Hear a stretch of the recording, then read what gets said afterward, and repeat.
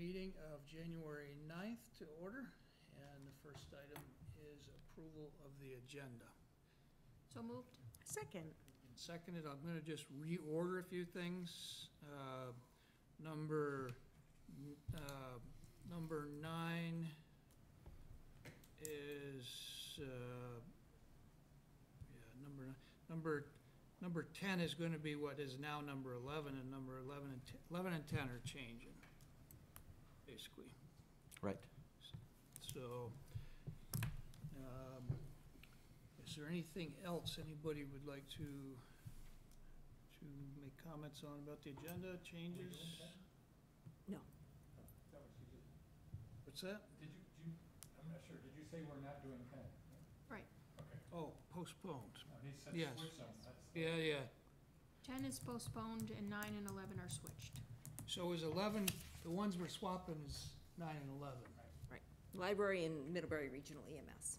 So the library is coming before, so library is 9, and MREMS is 10. Essentially 10. We're waiting on And we're the postponing property the- transfer. There we go. Yeah. Okay, I Yes. think we got that straight. All in favor signify by saying aye. Aye. Aye. Next is approval of the consent agenda.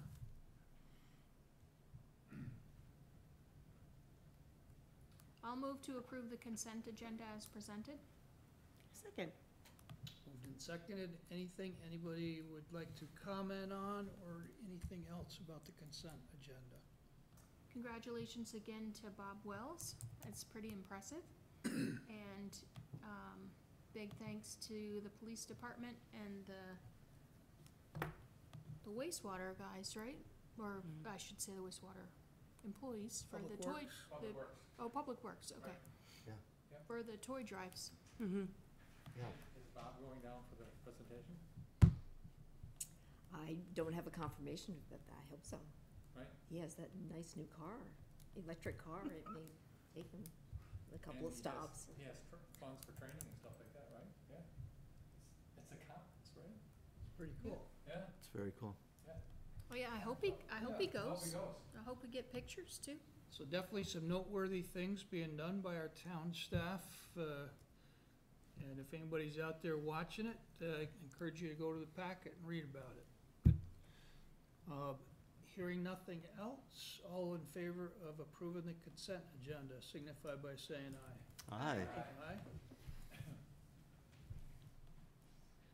Next is citizen comments. Is anyone here for something that's not on the agenda?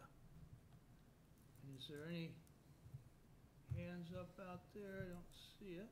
So, okay. Go on to candidates for appointment to the Means Woods Board of Trustees.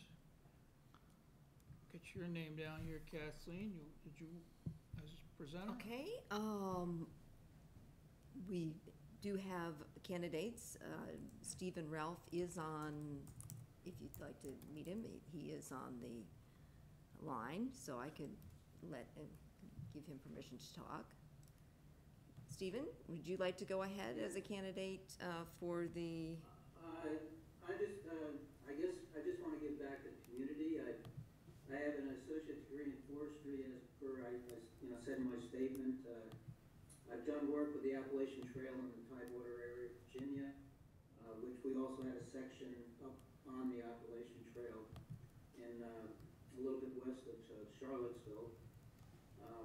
So I've done that type of work. I also was a licensed land surveyor in the state of Colorado, and I did mapping for the federal government in combat support. Pretty cool. Are there any of the other candidates? Are you? I'm here now. Yeah, yeah. Amanda Werner. Yeah. I'm at a point in my life where I'm able to give back to the community, so I was looking for something that I thought would be applicable to my skills. For those of you who don't know me, I have a lot of tree experience. I grew up on the Werner Tree Farm. I have a lot of practical knowledge about tree health, invasive species, soil management. I have less experience with being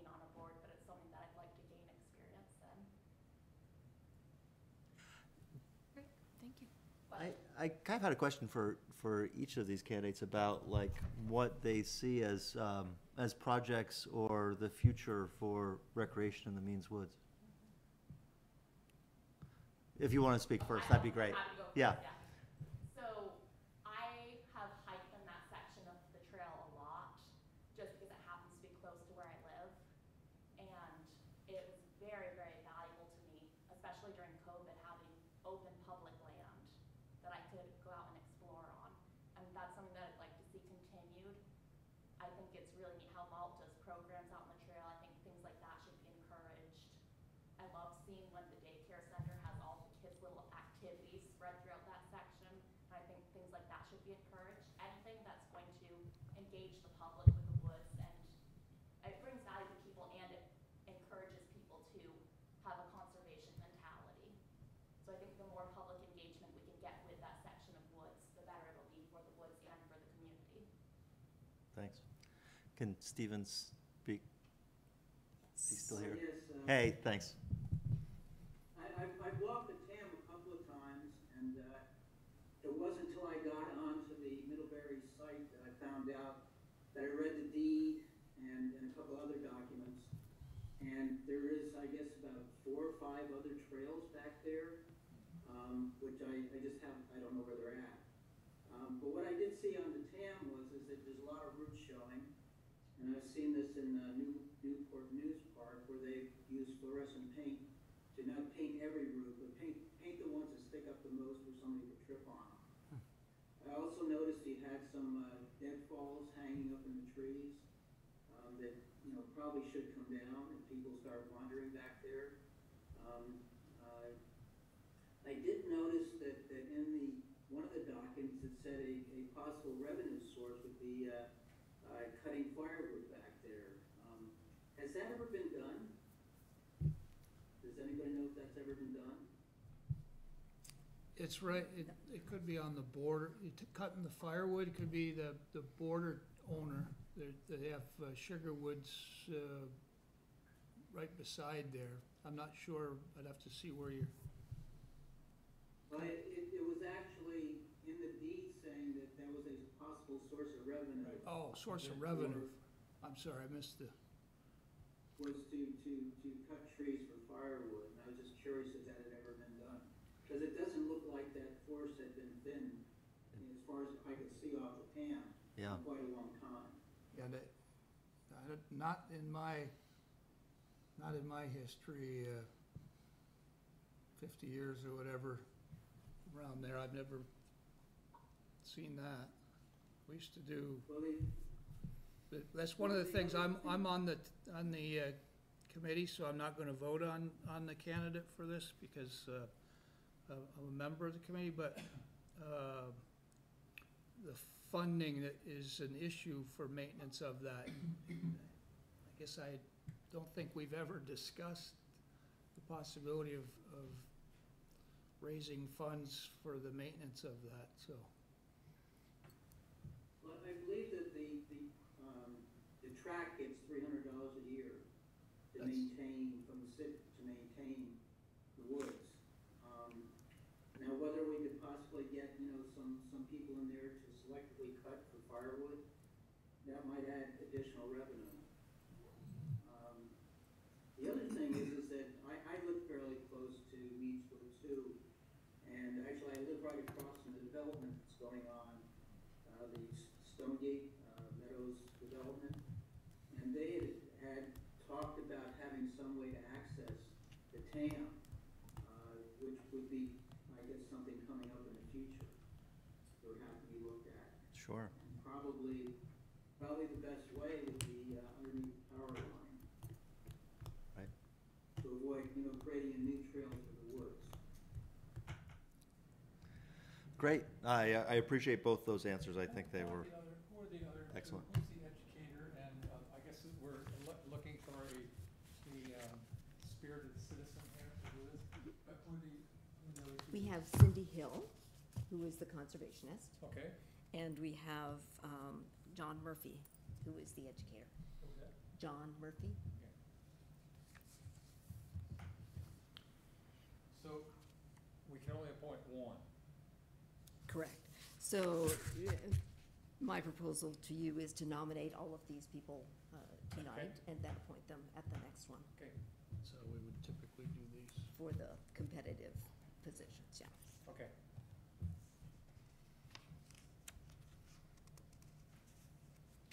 What, if you were considering cutting in there, you ought to look at logs first before firewood. That's not Yeah, a consideration we've talked about at this point. Yeah, I'll And- tell you, there's board members who have had real issue, or there's committee members that I don't wanna spend all night talking about it, okay. so. So our candidates are Robert Wieland, Amanda Werner, Leon Smith, John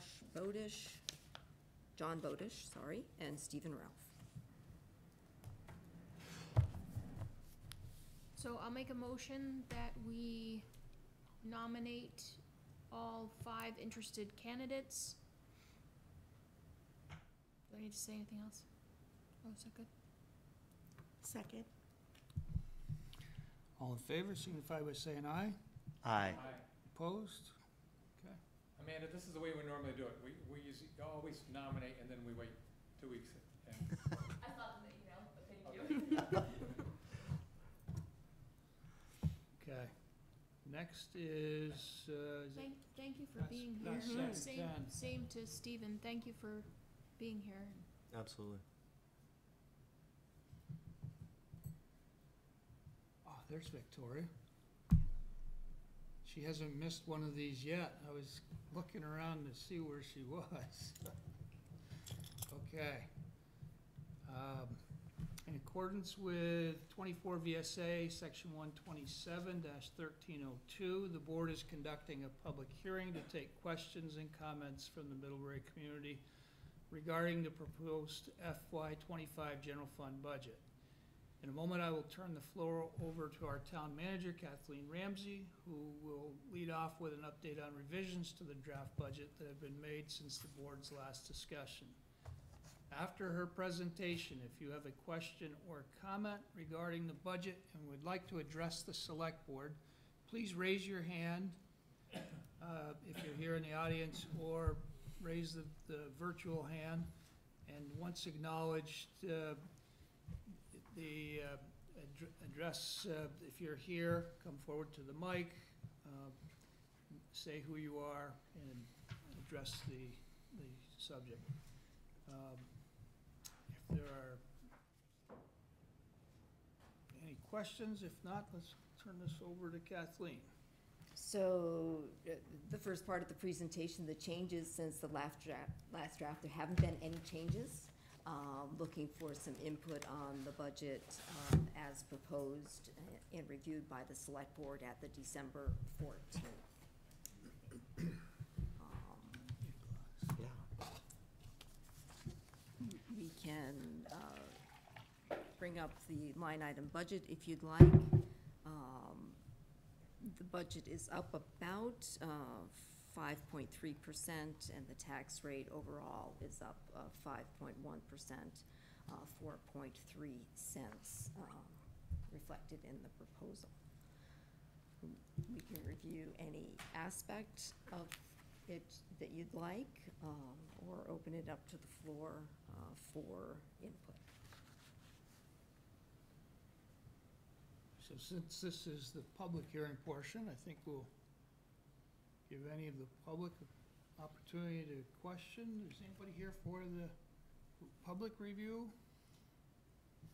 of our town budget? No? Victoria, would you, you're usually our most loyal and devout citizen in holding us accountable on our budget. I would, I guess, entertain having you come forward into the screen and Okay? hit us with your questions, if you From order could. to panelists then.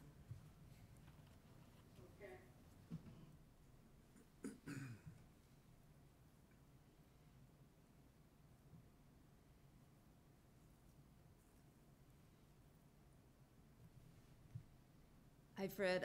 I see your hand, and we'll get to you after we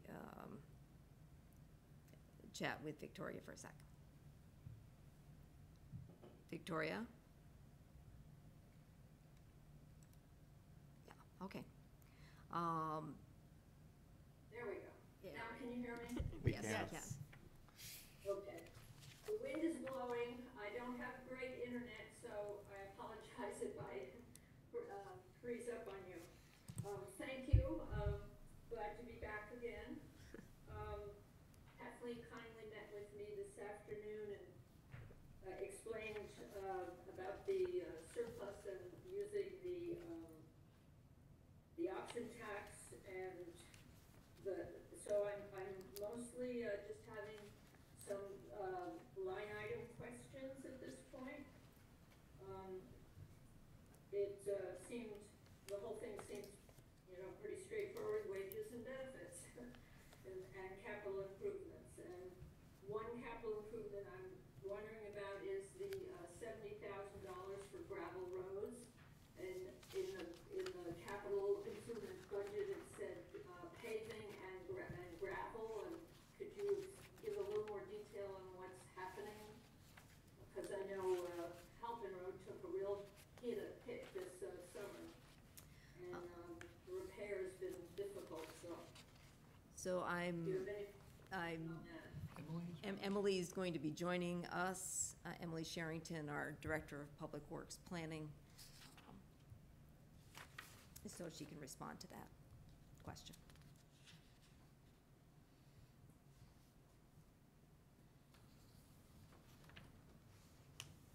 Hi, Victoria.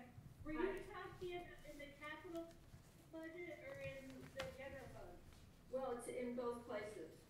I know in the capital budget, there was a line for paving and a line for, I guess, maintenance or something. Okay, I was confused at the dollar amount you referenced. So for gravel That's roads, budget. Yeah, sorry. so we had gravel road improvements and a line item for gravel road paving. Both of those were in the capital budget, and we removed those. This year, we decided not to fund the gravel road paving as a savings to offset some of the other increases that we're seeing. And then we're moving the budgeted amount from gravel road improvements in the capital budget over to the general fund. Oh, upset. I see. Okay, so no, there's no imminent plan to pay. Not to pay, not in this cycle, no. Okay. On line, let's see, line 165, this,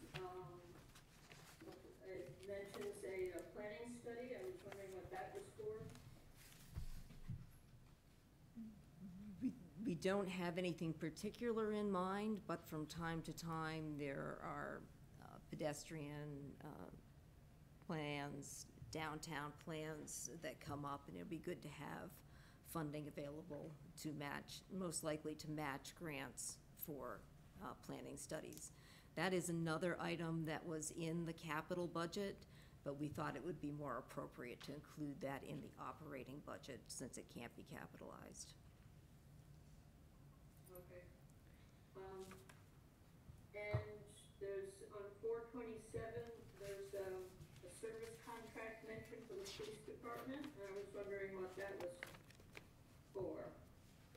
Okay, let me promote Jason to the meeting.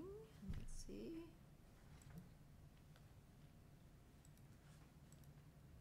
Hi, Jason.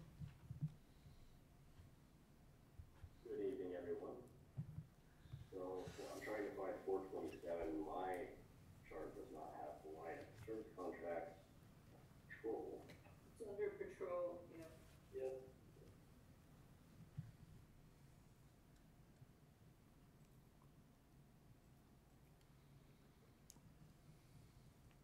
That would be in the increase of $25,095. Yep. Okay, so part of that is an increase in the use of the Aspen County Sheriff's Department to do transports of prisoners for us so that we can keep our officers in town.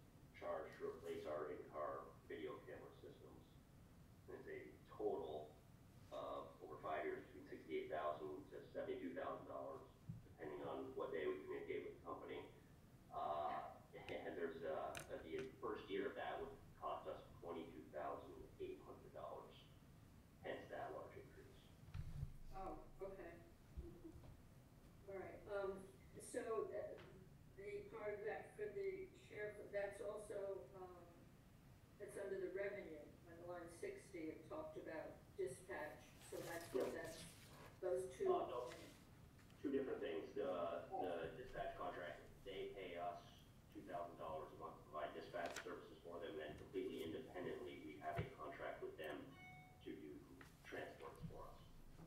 Oh, all right, so money in, money out, okay. That's right. You forgive me, okay, thank you. And that was, and then one more, on 104, there's a big thing with taxes with a $40,000 increase, I was wondering. So that's the college gift to the town, which is in two parts. One based on investments and the other based on the tax rate. So given that investments have performed well, that was where that was coming from. Oh, I didn't know they did more, okay. Okay, the, question, the, new contract with, the MEM at the, ambulance service? Correct? Can you have a little more, is that a contract that, will be ongoing? Is this what we'll be doing in the future? And what happens if not all the towns, agree to it, or could you explain a little more about that? So this is the unfiltered request of the ambulance service for a budgeted amount this year by contract. The select board is meeting with the ambulance service later in this meeting to talk more about that request. So that is what we know. In its correspondence with us, which is in the packet, the Middlebury Regional EMS said that it needed this increase and also further increases in future years in order to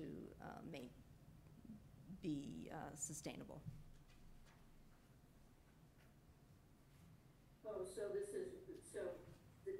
proposal is just for this coming year, and it'll be different on, it's just, I remember it was such a big jump when they went up to the $84,000,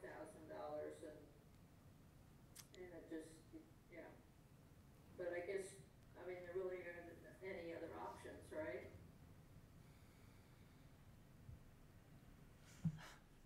We don't know yet. Victoria, we're gonna discuss this here in pretty shortly. After 8 o'clock, I guess they're coming to talk to us. This is the first year they've ever done a contract, and they're doing a contract with all. This is the first year they've ever done a contract with us or anybody, so it's all new to us right now. We're a little surprised at the increase. They have the justifications for it. It's a cost per resident, and it's jumped up to $13. So if you want to hang around till after 8 o'clock, you could hear what they have to say. I will, thank you, okay. Well, that's it, I appreciate the effort to, keep bonds shorter, and, covering that extra impact with our excess funds from the option tax, and, your efforts every year to minimize have been really great.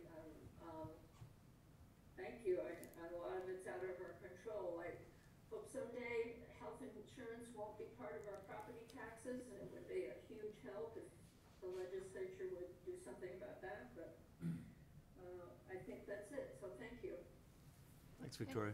Thank you, Victoria. Okay, so let me stop the share. Get Fred. Fred? Yeah.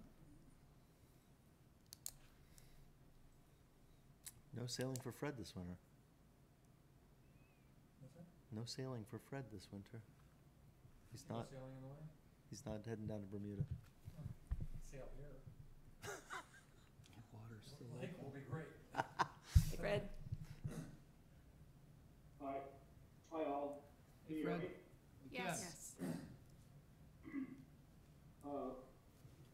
Kathleen, what is the general fund balance and the balance in other accounts like the equipment fund and capital improvement accounts? Is there anything other than cross recruit fund that could be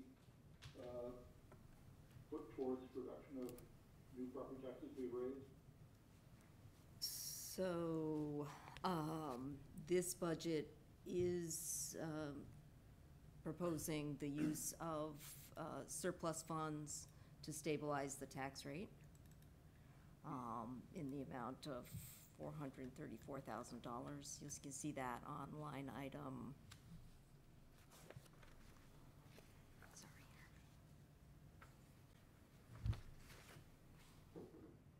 Right at 121, we have a budgeted deficit that is included already.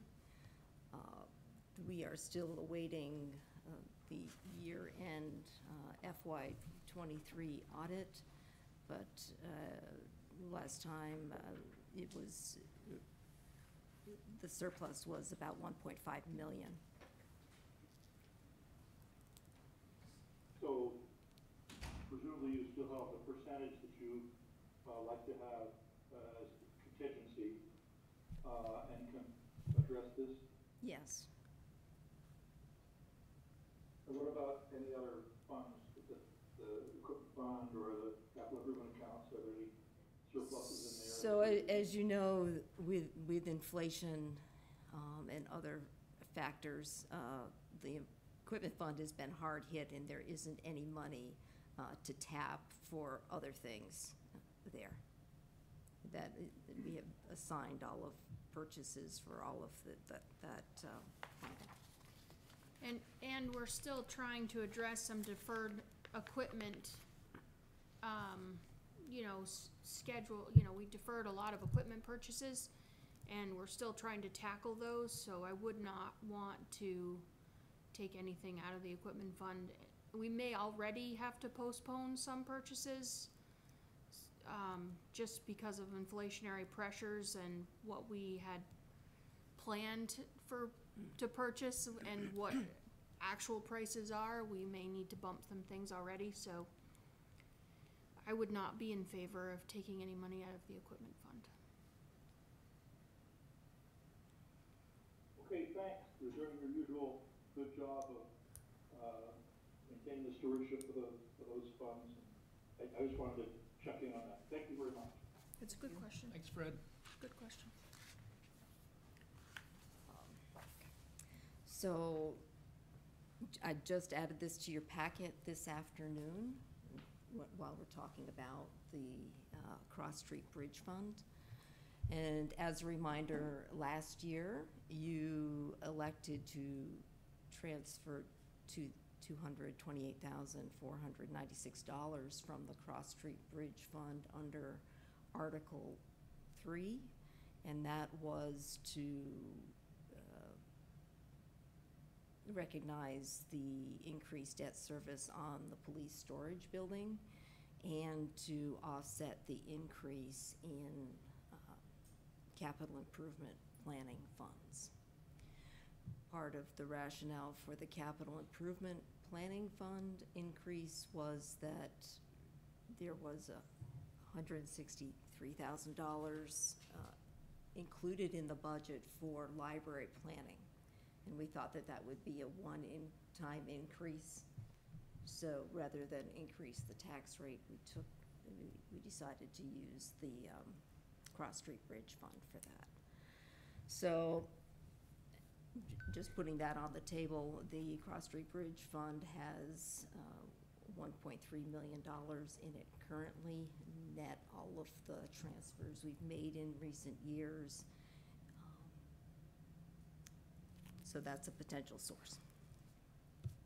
And I laid out what the increase in the capital budget was this year and also what the debt service on the police storage building.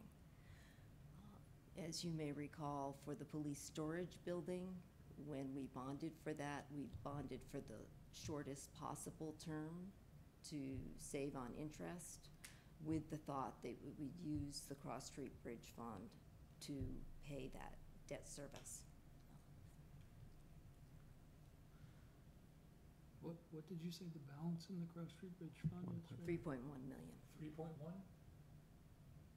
Is that, oh, that's the total, but that doesn't subtract. It's before we pull out for this, but. Before we pull out. The 228, 496, and the 290 that we used for the Maverick station and the $1 million for the storage tank has been deducted from that. That is going to be reduced? Is, Already removed. 3.1. So what's left to come out of the 3.1 million? Just what's in this budget, which is nothing yet. nothing. Nothing from this, just the local option tax. Hold on. So what we are planning to do for the local option tax, 1.3?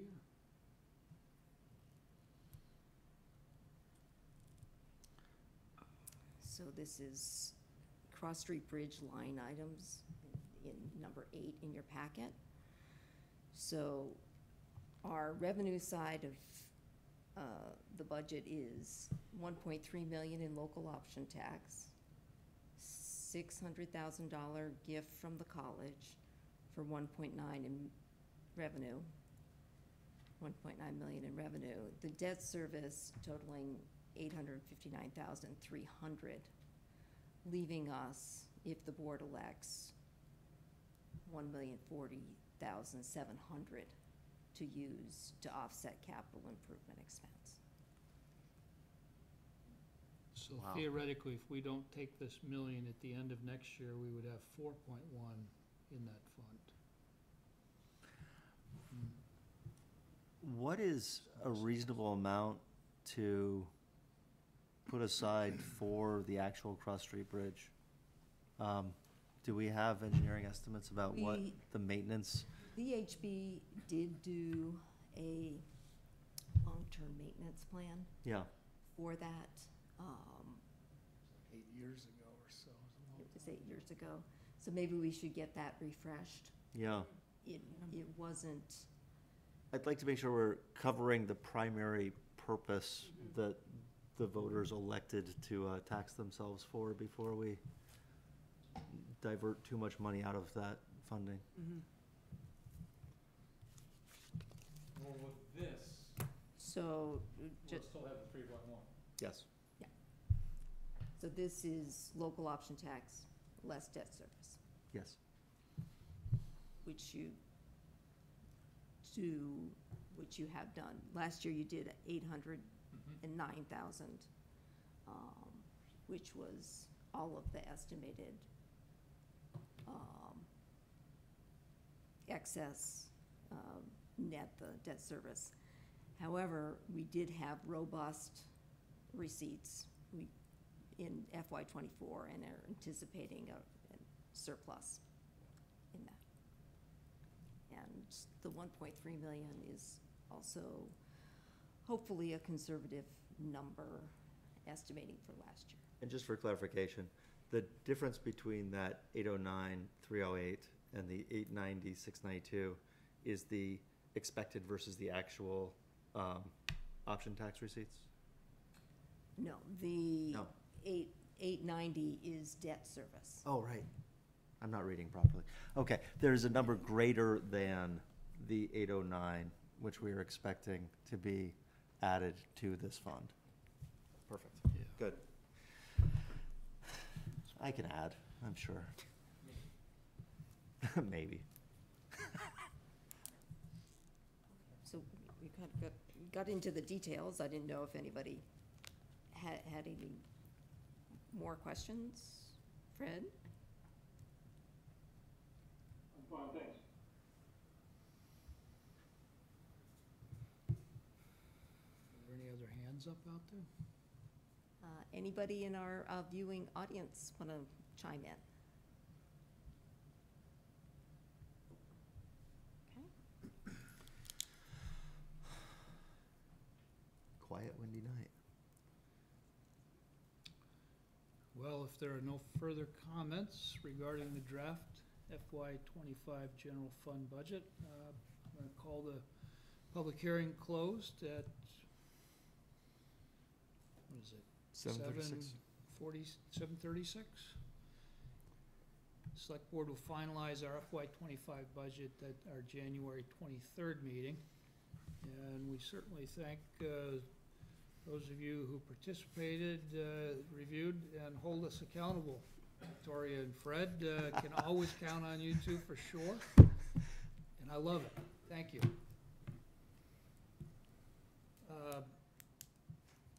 Our next item was kind of a continued review. We just went through that with Kathleen. Are there any questions on that? Kathleen, anything else you want to show us in that review? I think it'd be worthwhile for us to look at an updated cost.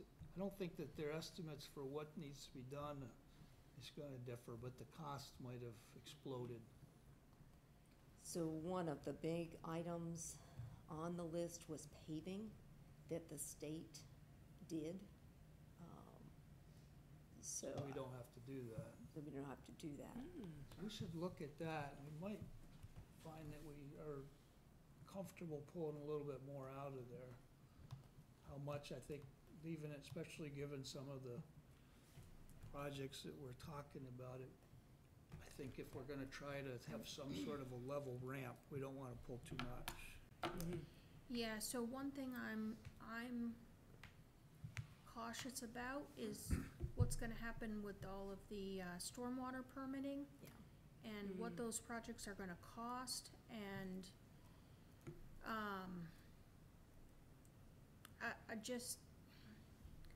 I wanna make sure, I wanna balance the property tax rate, but I also wanna make sure we have some funding to go, to make sure we have match funding to go after some additional grant money. You know, I'm hoping there's some money still available, but I feel like, you know, some of the ARPA federal money is starting to dry up a little bit, and we still have to do those projects, and, they're gonna be costly, so. Yeah. So, I don't know, I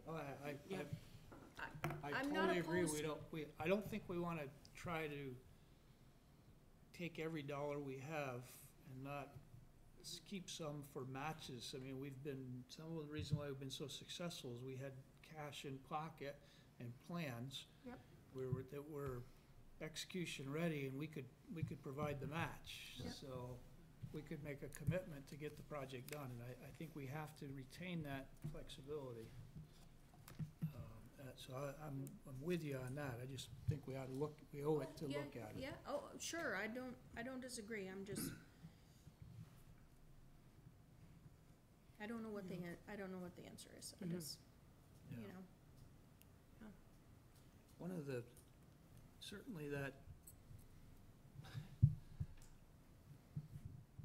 is one way to get, we certainly carry a lot of the responsibility of providing services for the greater community, greater Addison County community. That is one payback we get is Yes. that local option tax. Yes. Helps level the playing field a little bit. Yes, it definitely helps us it creates some revenue from us that comes from not just the Middlebury taxpayers. Right. Heidi Lacy from the Charter House is with us to talk a little about their budget request and Hey. ongoing efforts of the Charter House.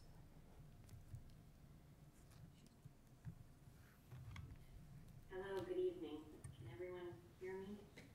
Yes. Yes, we hear you well. Hi, good evening, everyone. You may hear Jeffrey and or dog. I'm with mom and the dog this evening, so we'll try to keep it real. I think it's Wheel of Fortune now, Heidi. It does make me real, doesn't it? So, first of all, thank you for this. Crystal actually notified me yesterday, so I was so happy that she sent me that reminder, and I'm pleased to speak with you all tonight. Sorry I'm not there in person. I believe the purpose of my discussion just to share what we're doing at Charter House. You probably recognize we have not asked for an increase in the 3 years that I've been there. I'm trying to do that very programmatically. I just feel that the state can assist with the finances more so than our local folks should be. So I am utilizing state funding in more efficient ways. But even though we haven't asked for an increase, we've certainly increased the services. We are still operating as an emergency shelter, a low barrier emergency shelter, which is, we are now one of 3 low barrier shelters in the state, which really just means that our eligibility requirements are less than what high barrier shelter may be, and we do allow things such as substance use, incarceration history, numerous barriers that would not allow someone into a high barrier shelter. We are open all day, every day. That is different. Prior to COVID, we were a warming shelter, and we decided very deliberately to allow those folks that are housed with us to stay on a property all day long. And believe me, this is probably one of my biggest challenges, because just as you all are dealing with staffing shortages, so are we in human services, and that's no easy feat to keep folks with us all day, every day.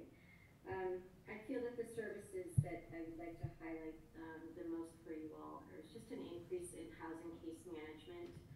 Charter House has taken on a much larger role within that process. Last year we were able to house 30 individuals, which was pretty amazing. Most were here in Addison County, so that felt very good. And we continue to work on the partnerships with John Graham and other housing navigators as well. But we're meeting with people once they are housed, so we're trying to offer them what's called housing retention. So we're not just an emergency shelter anymore. The partnerships in which we are really growing include Middlebury Police Department. We work, I feel, very closely and very well with Jason and his group. We work also very closely with the Turning Points of Addison County, as well as CSAC. We've brought both of those agencies into Charter House regularly for skill building, for coaching, for therapies. So those partnerships are vital to what we're doing, and we continue to grow them.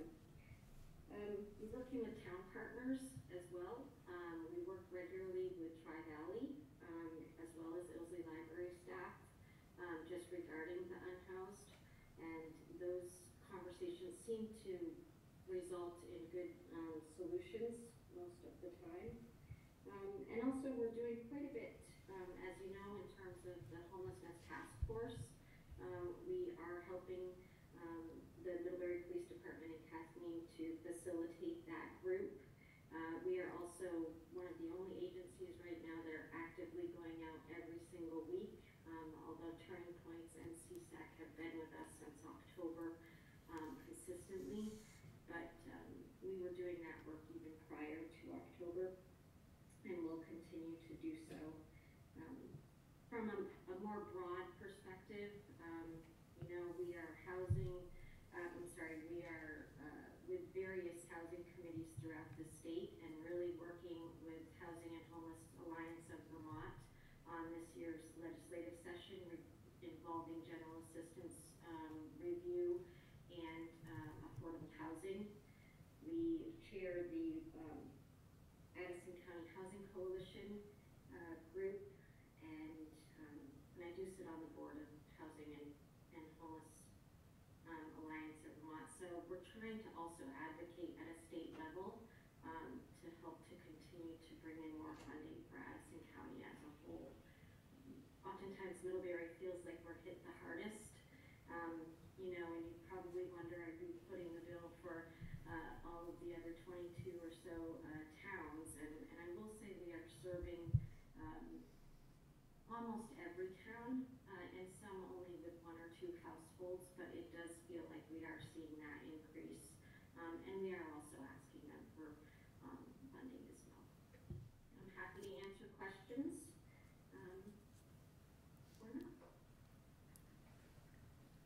Any questions of Heidi? No, I appreciate the update. Yeah, thank you. Yeah, thanks, Heidi. We appreciate your involvement and support for some of the critical issues in the town too. And know it's not easy. We've been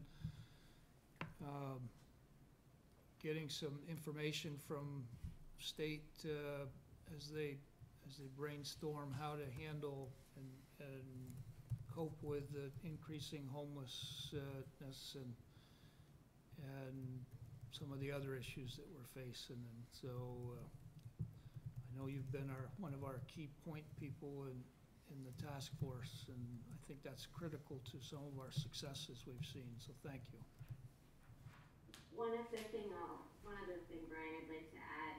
We are working with the Addison Independent to create a public education series, and I believe that John is going to start running that next week.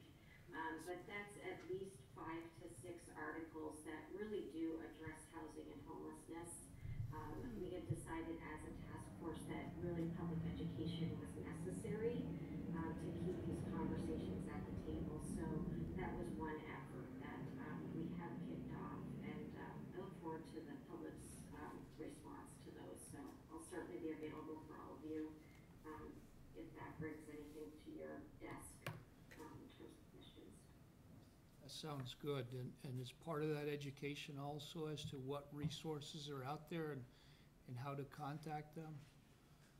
Yes, we are trying to identify resources. We're also trying to address a little bit of what's going on out of county that we are being affected by, so that when we, hopefully, as spring rolls around, we can be better prepared as a nonprofit agencies and town officials to answer the potential end of motels. So the series is, there's a wide variety of topics, but one will be resources, and others will be really identifying barriers and what solutions are available today versus 2 years down the road when that doesn't help us. It's timely to get that in while the legislature's in session too. Today is the 18th of this month, so you'll see us all out on your morning commute. We'll be waiting again this year. All right, thanks. Thank you all for your Thanks, Heidi. support. It means a lot to us. Thank you. Thank you. Thanks, Heidi. So now, we have the library. If I'm reading my revised schedule right. 11 is 9. May not be here till 8 o'clock. Yeah, they're on his training.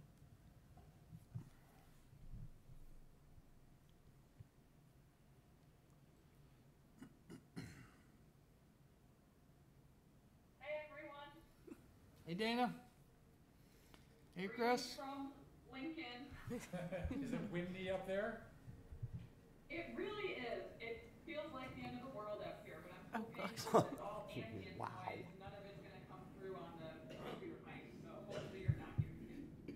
At the center. Good evening, Chris Huston. It's not the end of the world in Waltham. Nor Middlebury. There I said it, yes. All right, well, just to give everyone a little refresher on where we left off last time, Joe and I were here, I guess, 2 weeks ago, or a month ago, and I presented an updated budget, total project budget of around $6.4 million.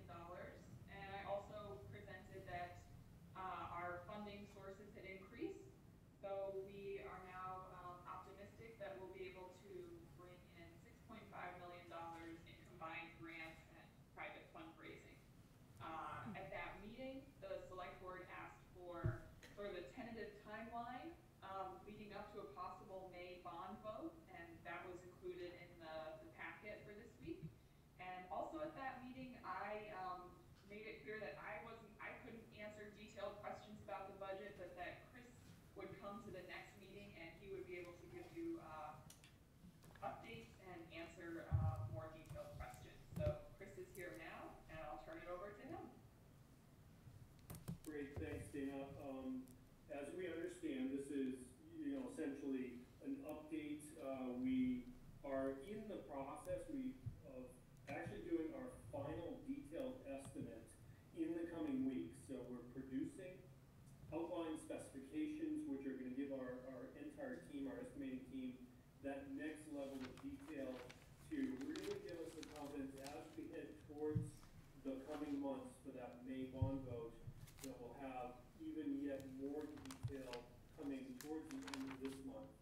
So just wanted to provide you all with that context. As Dana said, we've prepared what is already, I would characterize as a detailed estimate. There's about 10 pages of actual detail that comprises this one-page summary that we've provided all of you. You know, in order to keep this conversation in the context of that total budget, which, as Dana mentioned, we're at about $16.5 million for the total project budget. Now, one thing that we wanted to make very clear is that we fully anticipate with a geothermal heating and cooling system to be able to capitalize on $540,000 of project savings from the federal government, which would bring the total project cost down to right about $16 million. So we're very excited to be able to be in a position to present what we think is a real benefit, not only from a first instance, but also of long-term energy and operating costs of the library. So with that, I suppose, why don't I just open it up to any questions that folks have relative to that one-page total project budget summary. Well, Chris, a quick one that comes to mind is other large geothermal heating projects that you've done. Yeah, actually, we have several in place. One of the largest that we just installed is the OnLogic project. It's right in South Burlington. It's a new tech center. They built rugged computers. It's about a $50 million project, and we leveraged this same Inflation Reduction Act monies to offset the upfront costs for the geothermal. Now, in the past, we found that geothermal was really outside of the initial costs, and because of the Inflation Reduction Act, it's actually bringing this cost down to the point where it's essentially a zero time payback for the system. So we're very, very excited to be able to leverage that. We have an initial study on the geology of the site, which indicates that, and we've got a final report coming in the next couple of weeks, which indicates that we think that an open loop geothermal system is going to be well suited for this site. Also, our team, Wayne Lampier Architects, did a geothermal system for the South Burlington Library and City Hall project that was recently completed. We have also a number of others that are in construction currently.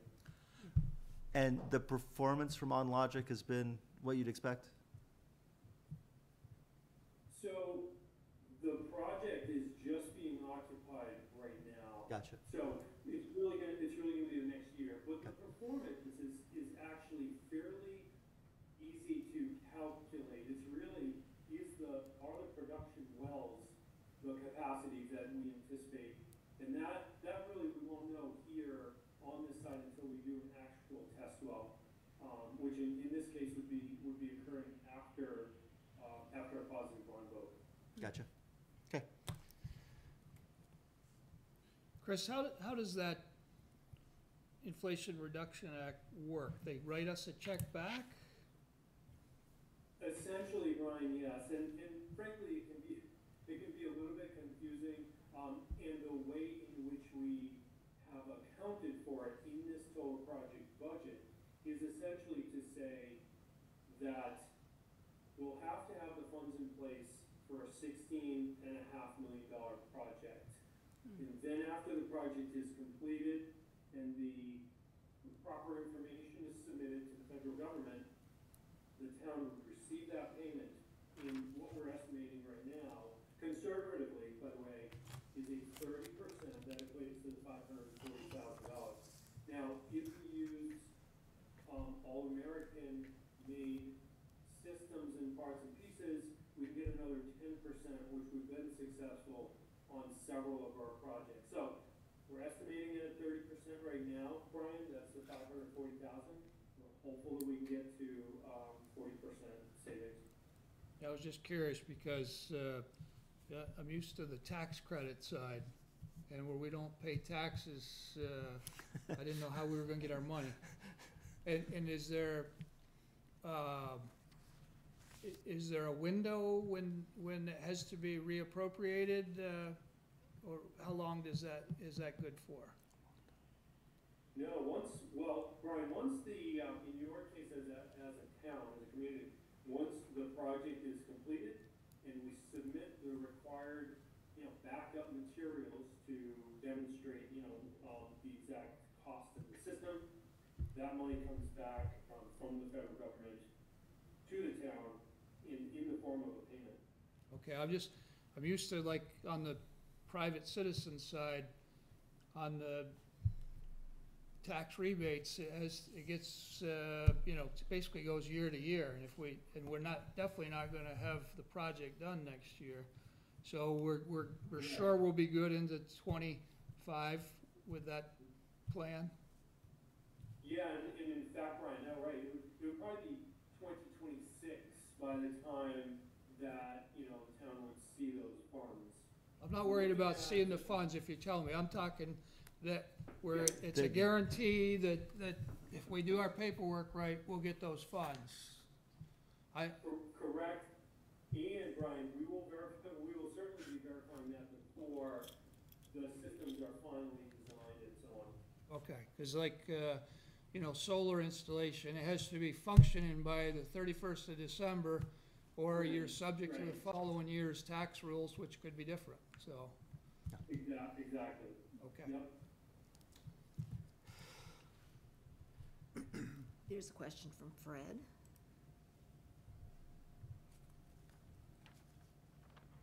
Fred, I think you're unmuted. Hi. Can you hear me? Yes. Yeah. Yes. So I have two questions. Tell me, I see in the mass timber, you've got a reduction and then an addition. Yeah. I'm curious what that's about. And my second question is, what are you gonna do to the lower parking lot, expand the realignment for $212,000? Sure. I'll jump right into that. Fred, as you and the select board are aware from past projects, one way to manage a budget such as this is to have a series of what we call alternates. So those could either be additive or deductive alternates. We've listed about 12 alternates to date. Some will add cost if we elect to choose them. Some will remove cost from the project.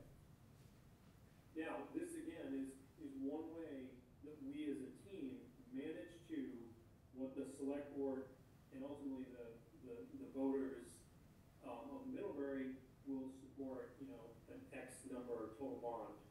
So this is one of our tools to manage to that number. So in our current estimate, we have included a portion of the overall building as mass timber. Mass timber is, as many of you know, it's a way to sequester carbon in our modern, building toolkit, if you will. So some of the building, as it's considered currently in the estimate, some of it's mass timber and some of it is conventional steel framing and concrete slabs, okay? So if, Fred, if we were to deduct the mass timber from the project and go strictly with concrete and steel, that would reduce the project cost by about $242,000, okay? And then, if we also went with an entirely mass timber frame, that would add another $386,000. Now, to address your other question, in addition to the Yes, to do a full mass timber of the whole building, the whole addition. The mass timber overall, for all the carbon benefits of the lead timber, is $500,000. Correct. Yep.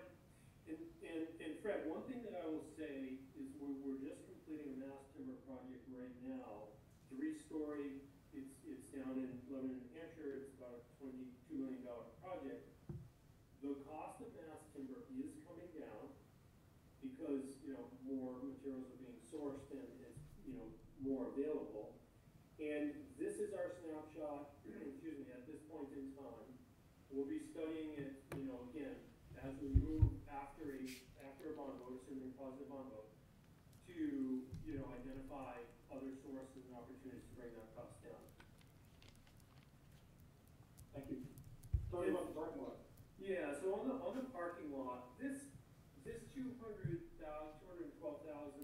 number actually contemplates realignment, restriping, a whole new top course of paving over the entire lot. We believe it exceeds what is, ultimately required for gaining additional parking spaces. That's really the goal here, is we've maintained within one space the upper parking lot. Now we're looking to maximize the lower level lot as best we can. We firmly believe that there's going to be a way to do this for less than $200,000. This again, Sorry. Striking is, there could be less the retaining walls in this. Absolutely. We're still early, Fred, in the engineering. We're working with Otter Creek Engineering, along with our architecture team, Wyndham Lanfair. So this is the snapshot at this moment in time. We are going to be meeting informally with Jen Murray, as well as Fire Chief Shaw, just to, again, here's what we're thinking early in the process and so on. Are there any, any issues that we believe need to be addressed, et cetera? Thanks, Chris. Mm-hmm. Thank you, Fred. Questions? Chris and I have another question. The construction cost estimate, that's a point in time of present, and then the escalation to fall 2024 is the projected future cost at our earliest expected start date? Is that what we have here? Realistic expected start date? So we would be into it winter of 25, or no, yeah, winter 25. Yeah. That's all right. Yeah. So Brian, we anticipate, or approximately estimating right now, that it's about 56 weeks of construction, so roughly 13 months overall duration. Starting, breaking ground in the fall, Yeah. we fully acknowledge is aggressive. That's a very aggressive schedule with a May bond vote. We have to, finish drawings, construction documents, and get out to bid to all the local and regional subcontractors. So right now, the market is indicating to us, and we're keeping very, very close tabs on this nationally through a number of different sources. We're looking at a 4.5% escalation from today to that time, as we say, fall of 2024.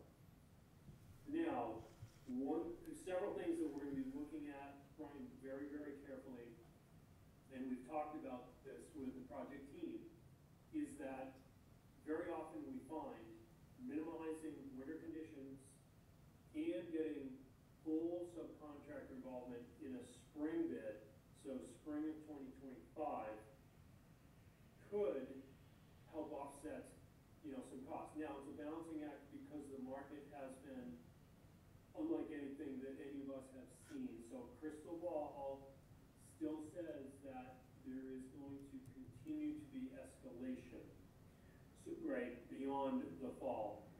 Now, we're always balancing those other benefits, so like I said, winter conditions and so on. Okay. So, without talking too much, I hope that. No, I'm with you. I'm just trying to follow your reasoning here. And then, when does our ARPA funding have to be used by? It has to be committed by the end of this year and spent by December 31st, 2026. 26? Okay, yeah. I mean, that's one of the things that's driving some of the guys that you'll be using on this type of a project is all of the ARPA funds, so. And just a question on the mass timber, is this a design element that it adds to the appearance, or why did we get into the mass timber discussion? Sure, no, that's a great question, Brian, and it is a new technology, that we're basically seeing, the concept is you're using, wood materials that really can't be used otherwise, because you're basically glue laminating smaller pieces of wood to create big timbers to build from, almost like building an old mill building with large timbers, but this is with, smaller laminated pieces. The true benefit, though, is in its carbon sequestration on properties. So essentially, we're out of the ground with a building that really, the whole structural frame, and steel and concrete are really high in carbon. So it's a real benefit from a sustainability perspective. The other benefit is it's actually really beautiful as a finished product on the interior of the new edition of the library. So you're sort of looking at the historic library as one context with the old oak that's sort of stained dark, and this is a natural, a brighter, lighter material that is the actual structural frame. So it's something, Brian, that frankly, we can make a decision, and it doesn't even have to be now. It could frankly be after bond vote to go with mass timber or not. Yeah. It's sort of like many other aspects of the overall composition of the project, exterior materials, finishes, and so on. Much of that really will be determined in its final form after, from May on, after bond vote. Just trying to educate myself, thanks. Yep. And if I could just remind the board that I believe that our contract with REARC and Wingland Fear was to get our schematic design up to a certain point, which was about 65, sort of 2/3 of the way along. It wasn't complete schematic design. It was to get us to the point where we have a good enough feel for the cost of the project to proceed with the bond vote. So all this to say that once the bond vote happens, we can't just turn around and start building. There's more work to be done at that point. Yeah.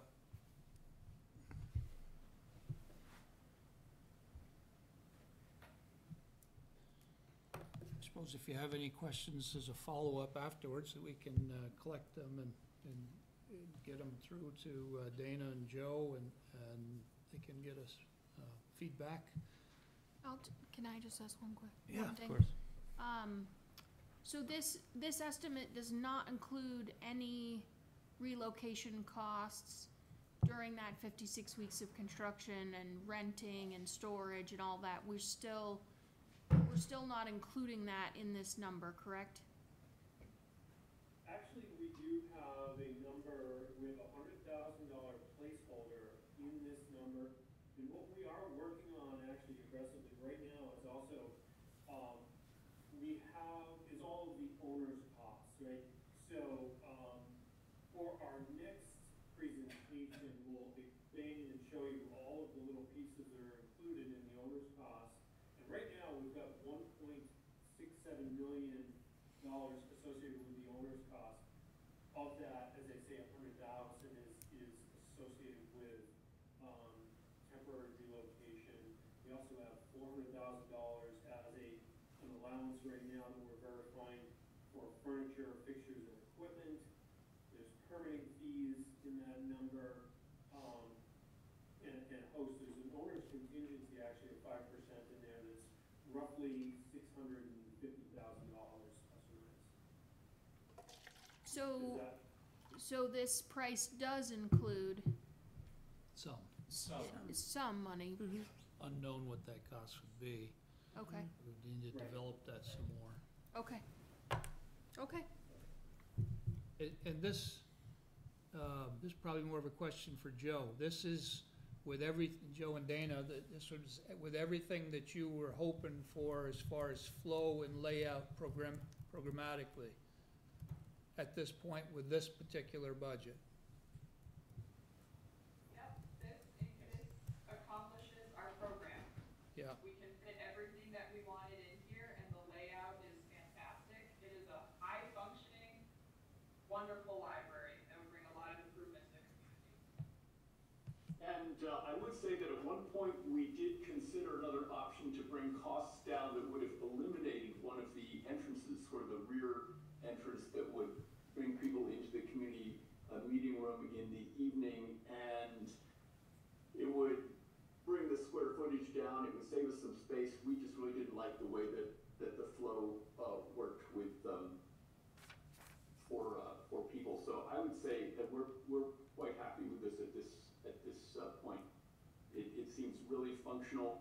It seems like it'll really serve the needs of the community. And if we're thinking ahead to the future of the town, which I think is what we want to be doing, I think this would set us up very nicely for the future. okay. Lindsay, did you have any questions?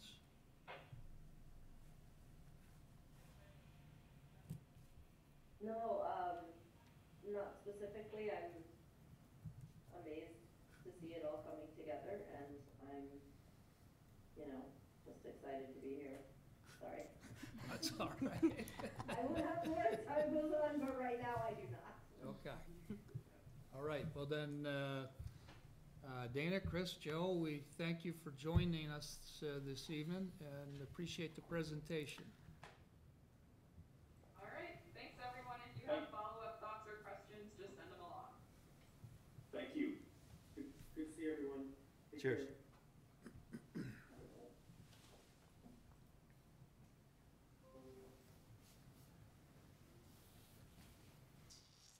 And now in the 9 rule.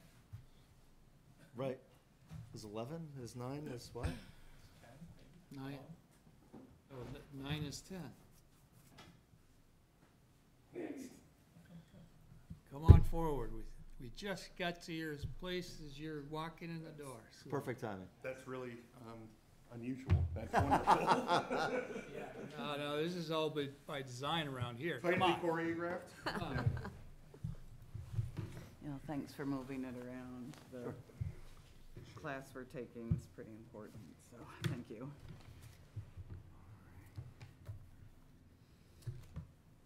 So Kate, we're here to hear from you guys as far as your budget request and the move to contractual services that you would like to do and anything else that you would like to present to us. I'm sure we may have some questions afterwards, but we'll turn the mic over to you. So, sure, I'll start with, we put out the contract to maybe move the way the ask was to make it equitable between all of the towns, simplify it, and get us more on par with the services we're providing for the way we're asking it. That simplified piece might not have happened how we were hoping, so we may be rolling out a little bit more of a simplified ask.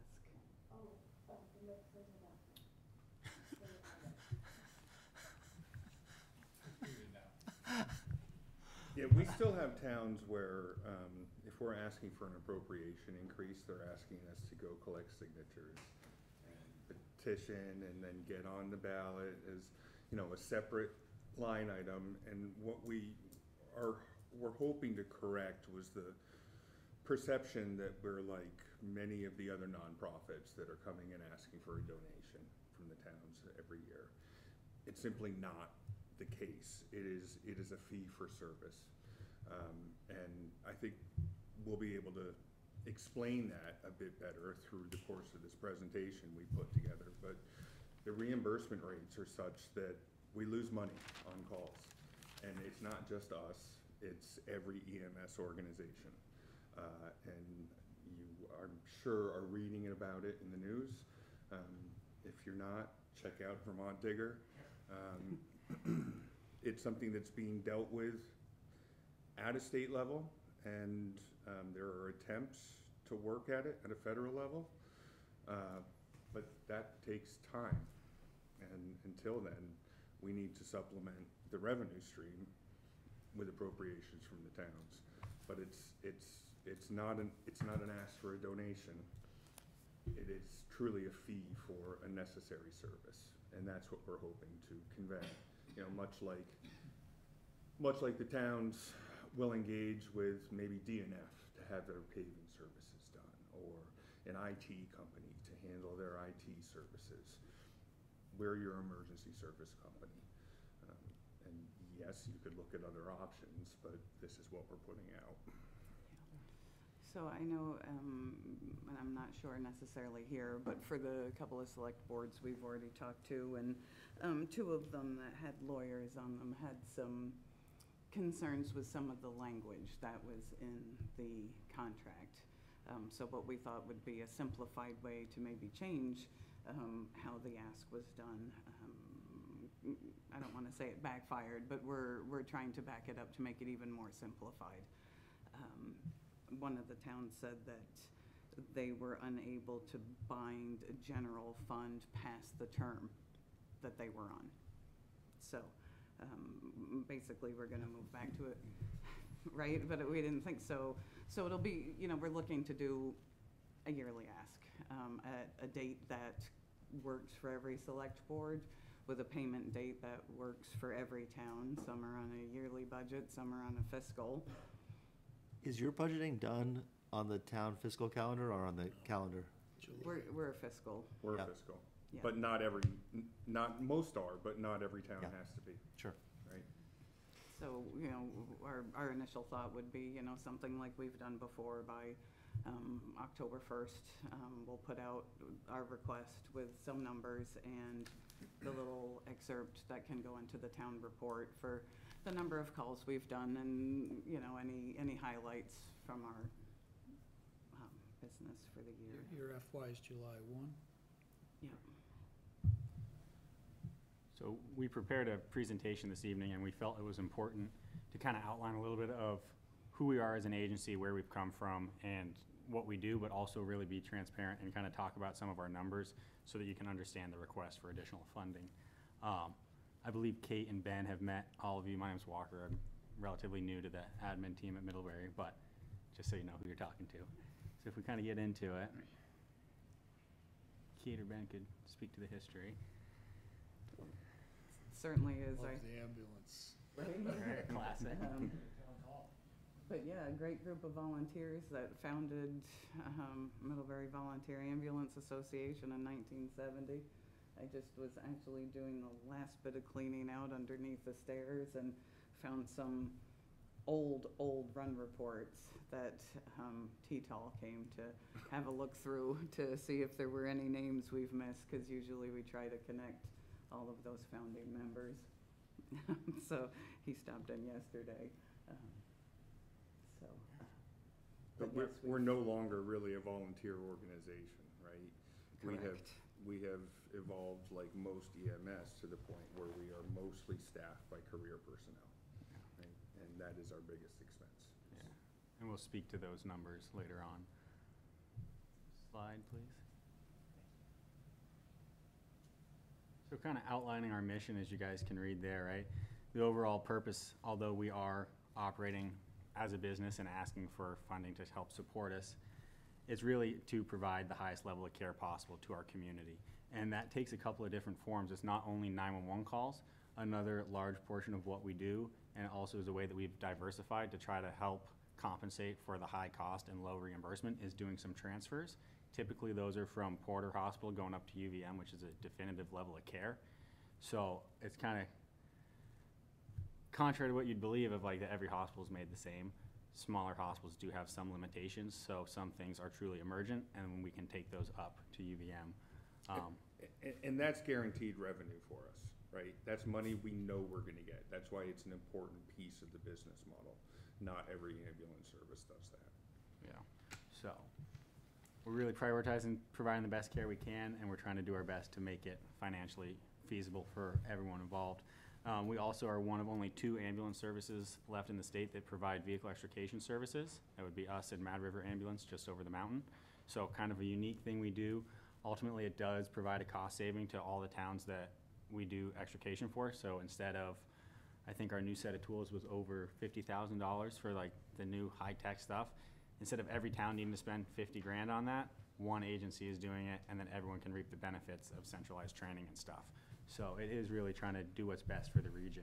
And we lose money on those. There's no billing for the heavy rescue, right? We do. None. If we-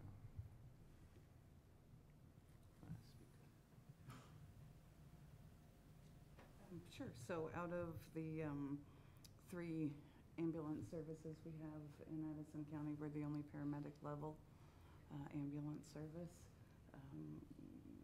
And again, in a future slide, it'll show a little bit of difference what paramedics can do. But it is a college degree, it takes 2 years, and a lot of time. We are very, very fortunate to have one paramedic volunteer with us, who we appreciate all the time he does give us. We have 2 ambulances that run regularly. One's on 24/7, that one's staffed with a paramedic. And then we have a second truck that runs from 9 a.m. to 7 p.m. We also have a model, all of our phones have this app called Active 911. So if there's need for additional resources, a motor vehicle accident, an MCI of any kind, or just another transfer, we put out on this Active 911 to see if we can get additional staff to come in. And that's not uncommon that we have all 4 trucks on the road for one reason or another. We also have a trailer which we've used for multi-purposes and 2 support vehicles. Do you want questions as you go through it? Or Yeah, absolutely. what's the health of your vehicular fleet nowadays? I know a lot of our money initially was to upgrade the ambulance Great question. fleet, and what's the mileage on your ambulances now, and what kind of? Well, I mean, the good news, diesels tend to take the mileage, but we are over 300,000 on the 3rd and 4th out trucks. One is scheduled for replacement. We did order that last year. We had expect to take possession of it this year, but they're now telling us it may be 25 before we see it. A lot of it's just kind of stretching the life to do our best to keep as many ambulances available as possible. And the cost of ambulances continues to increase even from when we ordered that to this year. There's already been a huge price hike. When you ordered that, did they lock the price? They did. It's They did, fortunate. and it was such an increase from one to the other. We hesitated locking it in because we had hoped it would go down. So they did, I mean, but they actually put in writing that should, the cab chassis come in at a lower rate, they would pass the savings on to us, but. Wow, one way luck, that's Yeah. nice. But it went from 191,000 to 249,000. So, I mean, Absurd. the only difference between those 2 trucks was, one was a 350 and the next one was a 450. Sure. The F-350s were struggling a little bit to carry the load.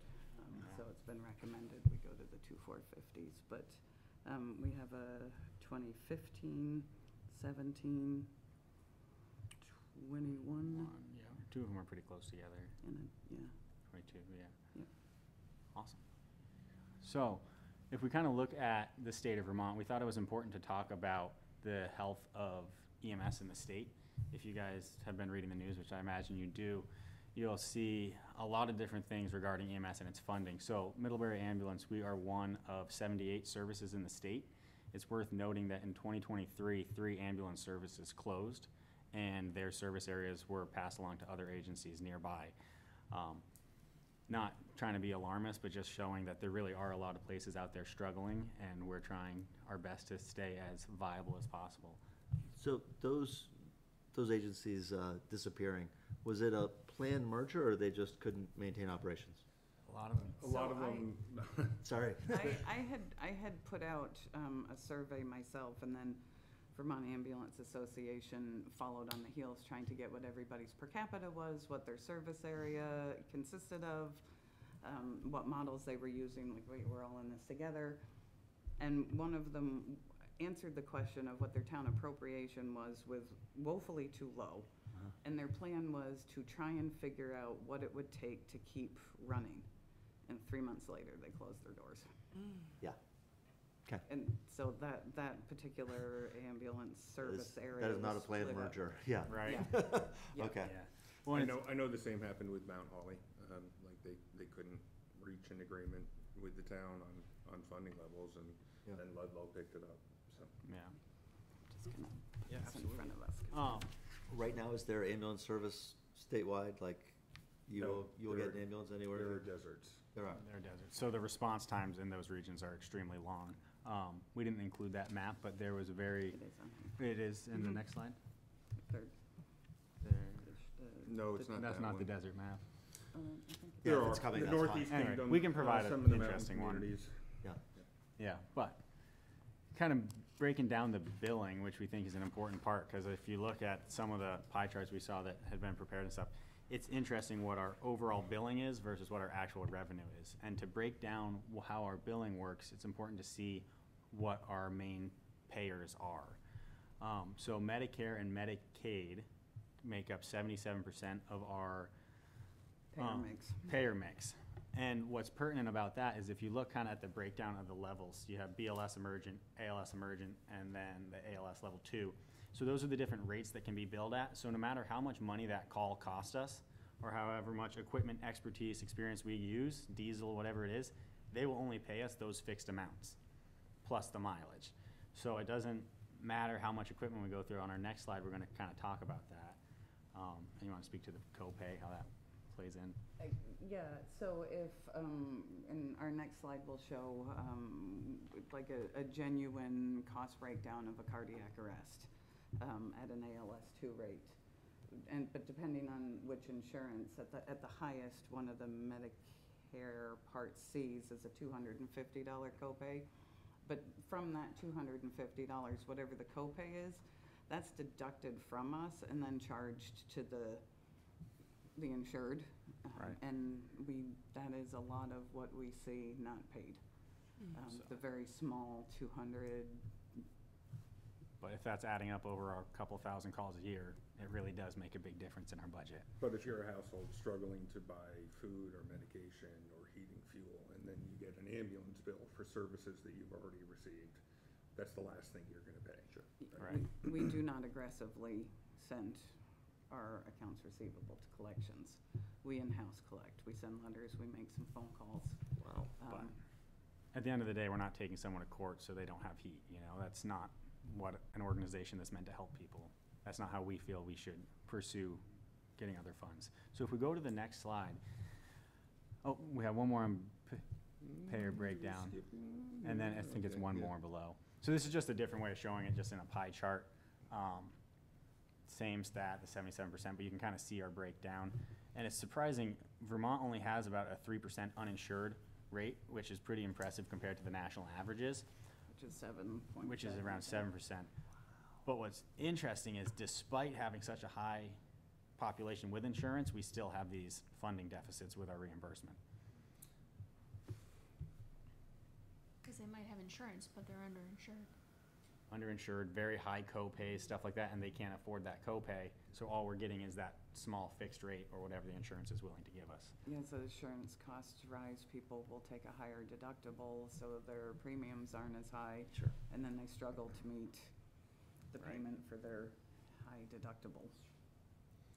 So the next page, just at a high level, the green line is, our costs, what we're charging.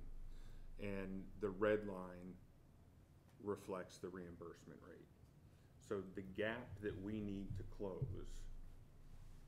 to maintain, you know, successful operations is that gap between the red and green lines.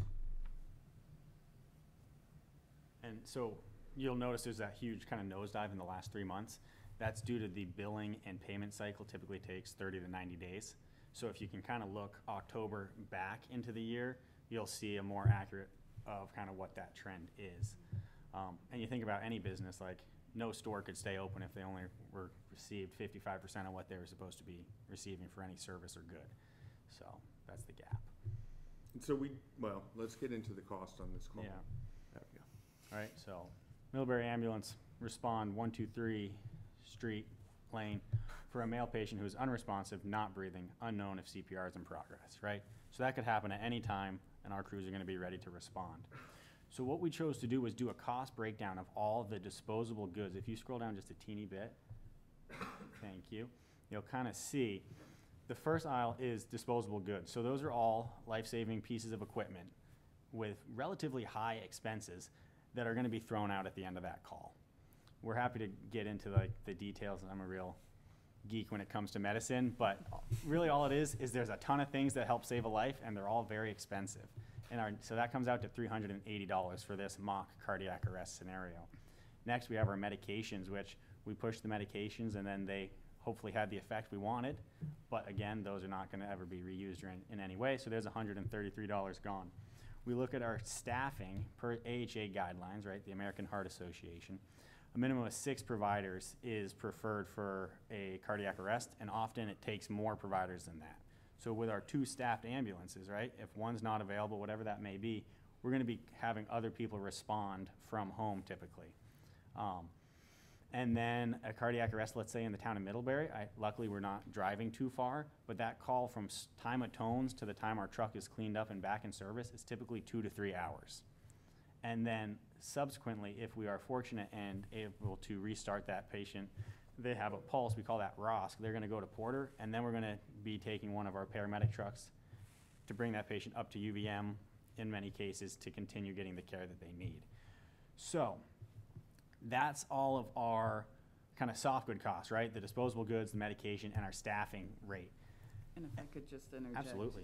That is very realistic. That isn't like a what we might use. That is very indicative of what we would use on a cardiac arrest. Absolutely, yeah. So, and that is one of our more equipment-intensive calls, but we thought that was a good example, because when you think an ambulance, that's kind of what you think of. It's a great example. And then when we look at the equipment, right, we have almost $67,000 worth of just equipment that we use on that call to help potentially save that life. And then all that equipment, all the supplies and providers are going to be loaded in to $305,000 worth of transport. So the ambulance, the stretcher, the power load system. And then when we look at it, we're looking at around $1,000 in just those soft good costs, not counting any of the equipment, ambulance upkeep, the pay for the staff when they're not responding to this call, or building upkeep and such. You guys can continue to break it down probably better than I could. Did you want me to carry on? Yeah, please. So with those costs, if you go back and look at what our 77% of the time Medicaid, Medicare would call this an ALS 2 call. So we'd get $750 for the call. Less the $250 copay. Less a 20% copay. So guaranteed pay of half of what just the soft goods cost for that call. So we just wanted to explain that there is very much a gap between our insurance reimbursements and the cost. Now, there are some BLS calls that we don't use near that much. Sometimes we're just using the monitor for vitals, and it doesn't take those disposable goods, but we just wanted to give an example. And to help close that gap, we aren't putting all of it on the municipalities, right? We have a communication center, which is a revenue generator for us, right? So we tone out for different departments. We do some call service. Our hope is to land more contracts for dispatch, which would offset the need to continue coming back, asking for more increases every year. Who do you dispatch for?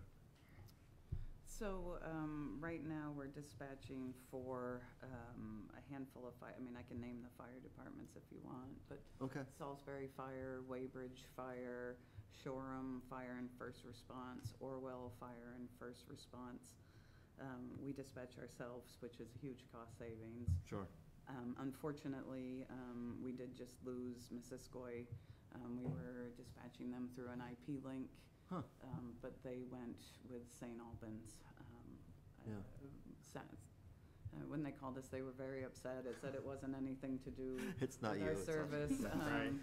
But they were, police, fire, rescue, all in one building for them now, so. Yeah, that's great. So we have the dispatch center. We have active fundraising campaigns. We're also answering service for some doctor's offices. So we do after hours for Mapleview Oral Surgery, Rainbow Pediatric, all of the non-Porter doctor's offices. Huh. Mountain Health, Middlebury Family Health. CSAC answering service. So we do a little bit of calls for that as well. Neat. I didn't know any of that. Trying to diversify as much as we can. Sure. But it's limited to some degree. Yeah. The next slide kind of addresses the current challenges, right? So, we've established that there's insufficient reimbursements, right? There was a study or a report recently done. What was the organization that submitted that, Kate? So VEMSAC, Vermont EMS Agency. Advisory committee. I believe. Advisory committee, Yeah. yes.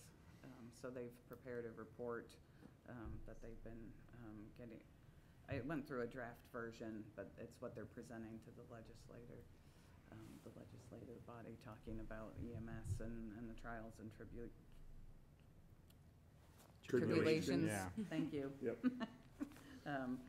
But I could actually, when that's finalized, I can send a report. Yeah. Some of the Good highlights reading. from that are interesting and illuminating.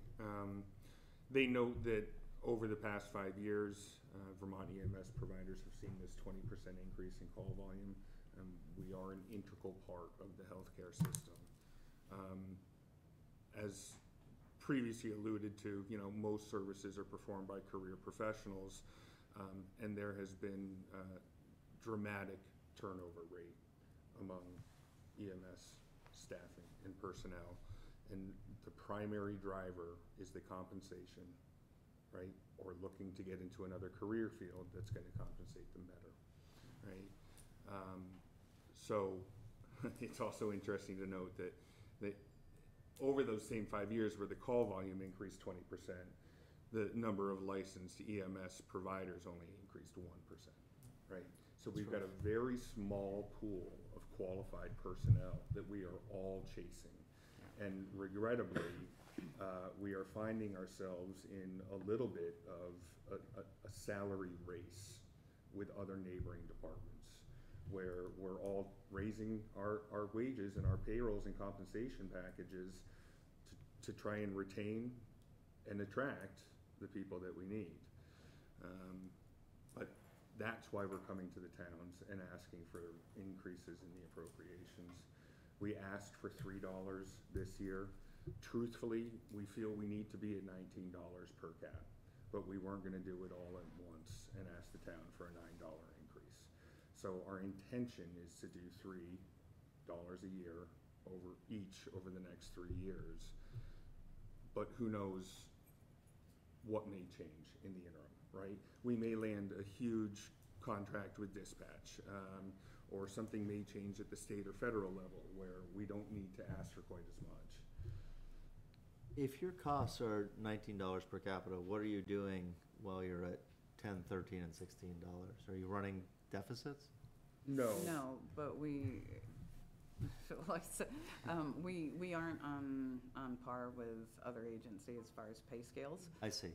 So that's part of it. Retention Yeah, troubles. and I think is that And then it might there's- be Depending on how you break down some of the numbers, there can be a deficit with the replacement fund of depending on what the Deferred equipment. $40,000 monitor, the Sure. $250,000 ambulance, those replacements aren't always fully covered in a budget. Perfect. So we're really relying on outside donations for some of those. So it would make us more independent in that sense, but would really allow us to increase our benefits package. A lot of these big municipalities pay pensions, crazy numbers of sick days, vacation days, stuff that we just can't compete with currently. Sure. What we have been able to do, though, is provide a great work environment, and so we do have some loyalty with the staff we have. But when somebody, and again, this is, this isn't, to startle or, but one of our, it's close enough, Werva, White River Valley Ambulance, across the mountain, their per capita is 72. They can pay better than us. And that's not that far of a drive. It is not that far. So we're not. So their base pay scale for their staff is a little bit better than ours. There's been a couple of other neighboring agencies that have said, like, we need to increase our pay scale, and we need to follow suit because we can't lose who we have. We're running an EMT class right now, so we're hoping to gain interest. Develop the local talent. Two other quick questions. Have you seen a reduction in turnover in the last year or half year? It feels like maybe the COVID-inspired work rotation is slowing down a little bit.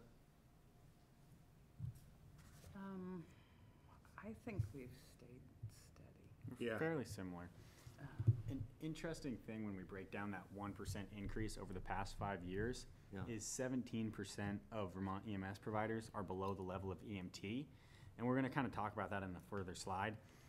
But I think, if I recall the stats, it was somewhere around 400 plus of those providers are at the Vermont Emergency First Responder level, which was created in 2020. So although we've increased 1% of the approximately 2,000 something, few thousand Vermont EMS providers, in reality, the level of licensed providers at EMT or above has lessened. Sure. So it's kind of like a Band-Aid that the state's trying to provide to help these systems. It lets them have someone qualified to drive the ambulance, but not and really then provide someone the care. qualified to provide care and back. Yeah. Right, so Centers for Medicaid Services say in order to be able to bill for the call, so if there was a call right now and I grabbed Ben to go on it, and yep, he can drive, so he brings me in, I cannot bill for that call because there was only one licensed provider on the truck. So,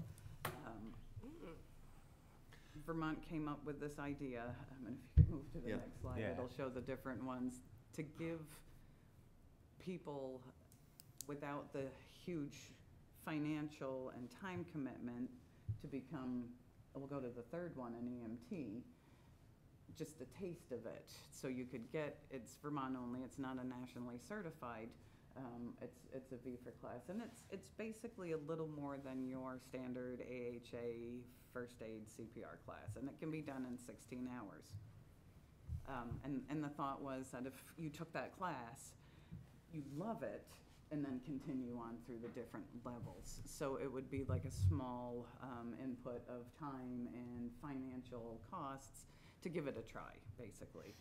Yeah. We don't like that model. That's not who we regularly staff. We don't feel that they have enough training, but we certainly have two that do not run on the truck regularly, but they'll jump calls and come in and help. They'll drive a transfer. We have a transfer at 2 o'clock in the morning. We put the page out. We have a VFR. We love him. He's at 2 o'clock in the morning. I'll come in and drive that. Right. He's on our Perfect. education team, comes in when we need it. Yeah. Perfect place.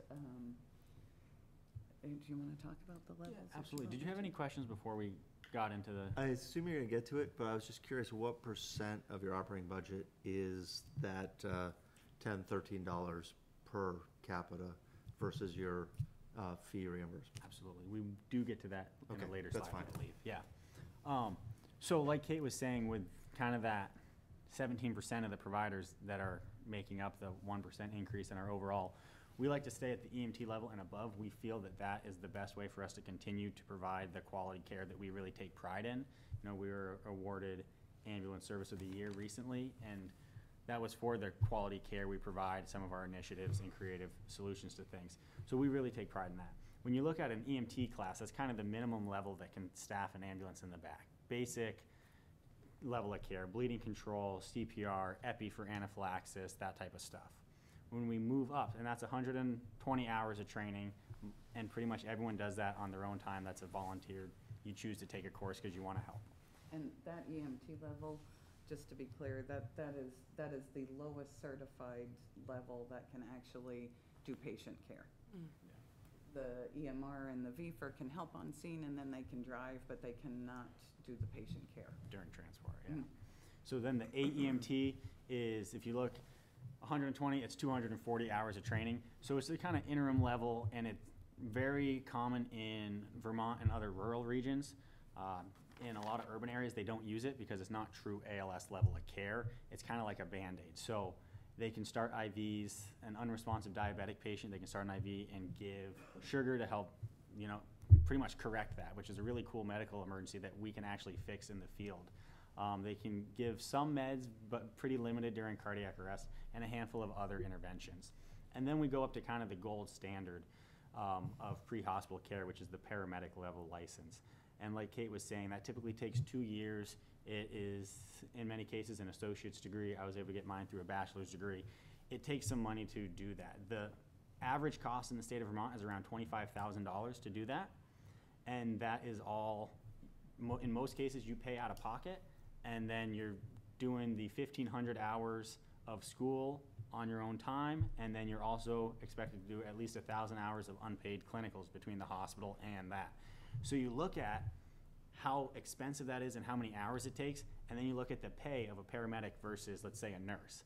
Nurses in general make more than paramedics, although the autonomy, individual decision-making and such is less than a paramedic. So not to get into the whole healthcare system, but it just kind of shows that EMS is that kind of underfunded sibling of, you know, typical healthcare that you would think of. Paramedics can do many things. They can do multiple forms of advanced airways, including intubation, which is definitive airway. They can do surgical airways, which is pretty, you know, you see it on TV, but that's something that all our paramedics are trained to do. Needle. Some MacGyver do something. Yeah, with a Right. ballpoint pen. I promise we don't use a pen. Needle decompressions. If a heart rate is going too fast, too slow, we can correct that with medication or electricity. There's around 40 medications that paramedics can give, and a lot of advanced equipment.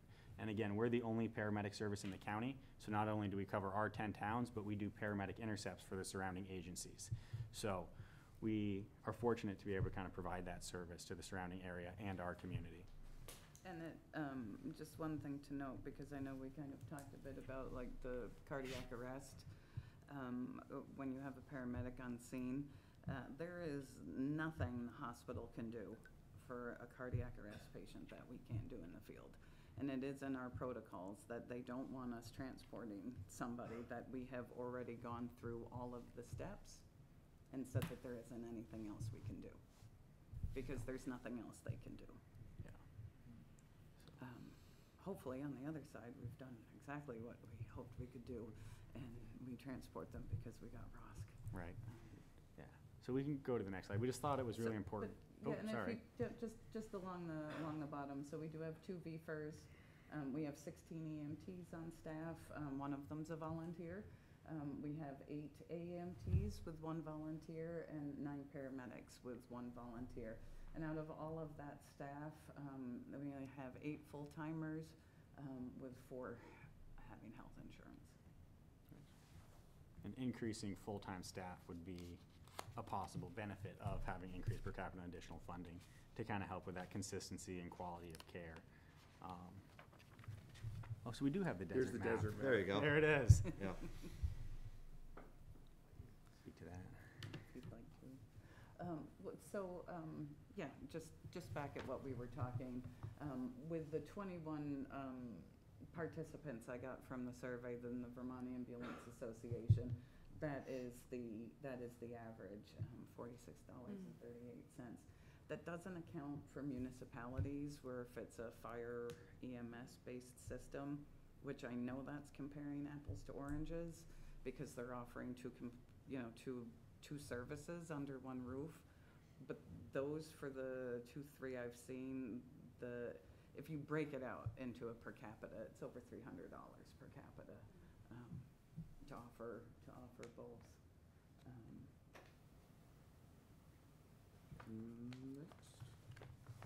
That's it. Wonderful. So you want to talk about our resources? Yeah, well, I do know we have some graphs, and I don't know if you wanna. Do you want me to pass out the budget breakdown? So we brought along some printed out resources, because I know Do they have the budget?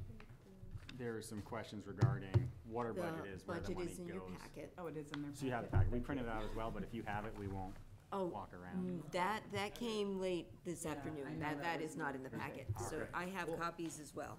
Awesome, well, I'm happy. So Andy, you had a question about, how much is payroll. One of those pie charts shows it pretty well, what percentage of our budget. Comes from the per capita. I'm sorry, say that again? I was curious, what percent of your total revenue does the per capita make up versus your fee for service? Got it. So our operating budget is about 2.9 million, and we are getting about 160, 170,000 from municipal appropriations. Yeah. Yeah, I have that. 6-7%. Yeah.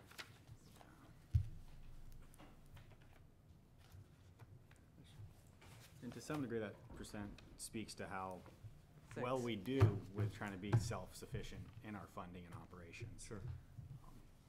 Yeah, municipal taxes, 6%. So, yeah, it all. Any questions of the breakdown as we kind of look through this?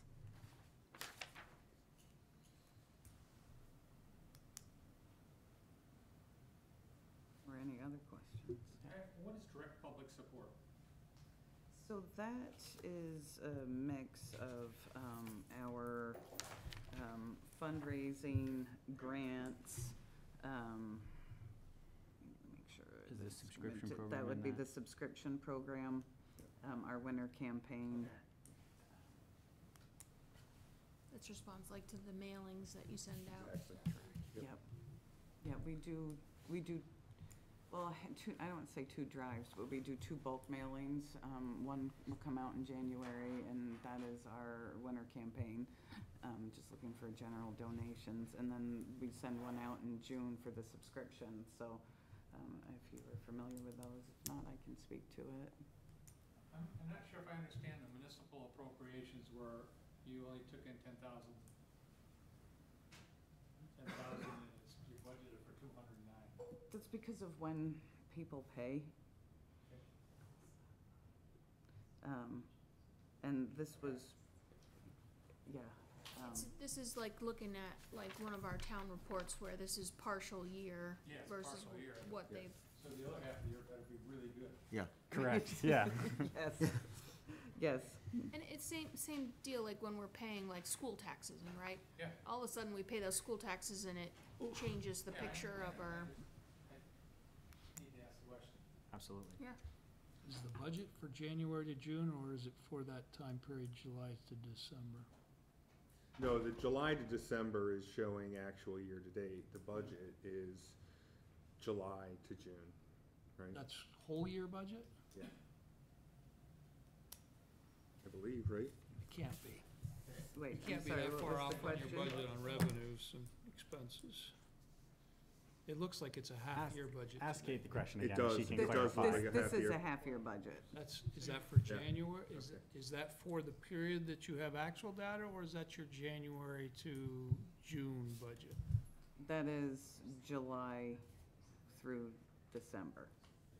Okay, so you had budgeted to have the municipal appropriations, but we haven't paid you yet, for instance, because I know you. I think with some of that, because again, there's never a hard fast, this is exactly when we're expecting it. I think that we had budgeted that we would get it for the year, and probably by the time I got this from Darlene at the end of December, some of what was out there hadn't come in, but that's just shy of what we're expecting. The 209. So your communication center is a pretty good deal for you now. It is, I know we'll go into executive session to discuss some finances that I would love to. Got it. Well, we don't have to unless you want to. I think you were more comfortable having it done that way, so we're fine doing it that way. Okay. Any other questions? I have some Yeah, questions, please. or some comments. So, going back to the conversation about contracts. So from my perspective and my history with the town, anytime we get into a situation where we're dealing with a contract, the contract is negotiated. It is not like, like you gave the paving example, right? If we're gonna go out to paving, we're gonna put that out to bid, right? In this particular case, it would be a situation of a, what do we call it? Only one sole source, right? Because there's not other opportunities for us. But we would still have the opportunity, if it's a contract, to negotiate that. We wouldn't be presented with, here's what you're gonna pay. So from our perspective, my perspective, I should say, when we're presented with a contract, it felt a little, not good, right? Because if you want a contract, then we should have been approached that you wanted to go that way, and we should be able to negotiate, right? Because we negotiate contracts for, unions, for, for everything, for cameras, for our police, our water metering equipment. We have contracts for all kinds of things, but we're able to negotiate those things, right? Sure. So I just wanted to just explain that from our perspective a little bit, or I shouldn't say our perspective, I should say my perspective, because I'm really speaking from me and my experiences, so. It makes sense, and we heard it from other communities. I think the messaging around our intent was lacking, and I apologize for that. Regrettably, we don't feel like there is a whole lot of room for negotiation with individual communities. Yeah. We're not gonna charge a different rate to different towns, right? Right. It just wouldn't be equitable. Right. But your point is well taken. Yeah, Yeah. we don't have to go back and forth on it. I just wanted to share a little bit about the feeling around that word, I guess, is maybe. Yeah, maybe, like I was trying to articulate, the thought behind it might have been to streamline things between the 10 towns, to change the relationship to the towns that are going to take it and put it out onto the floor.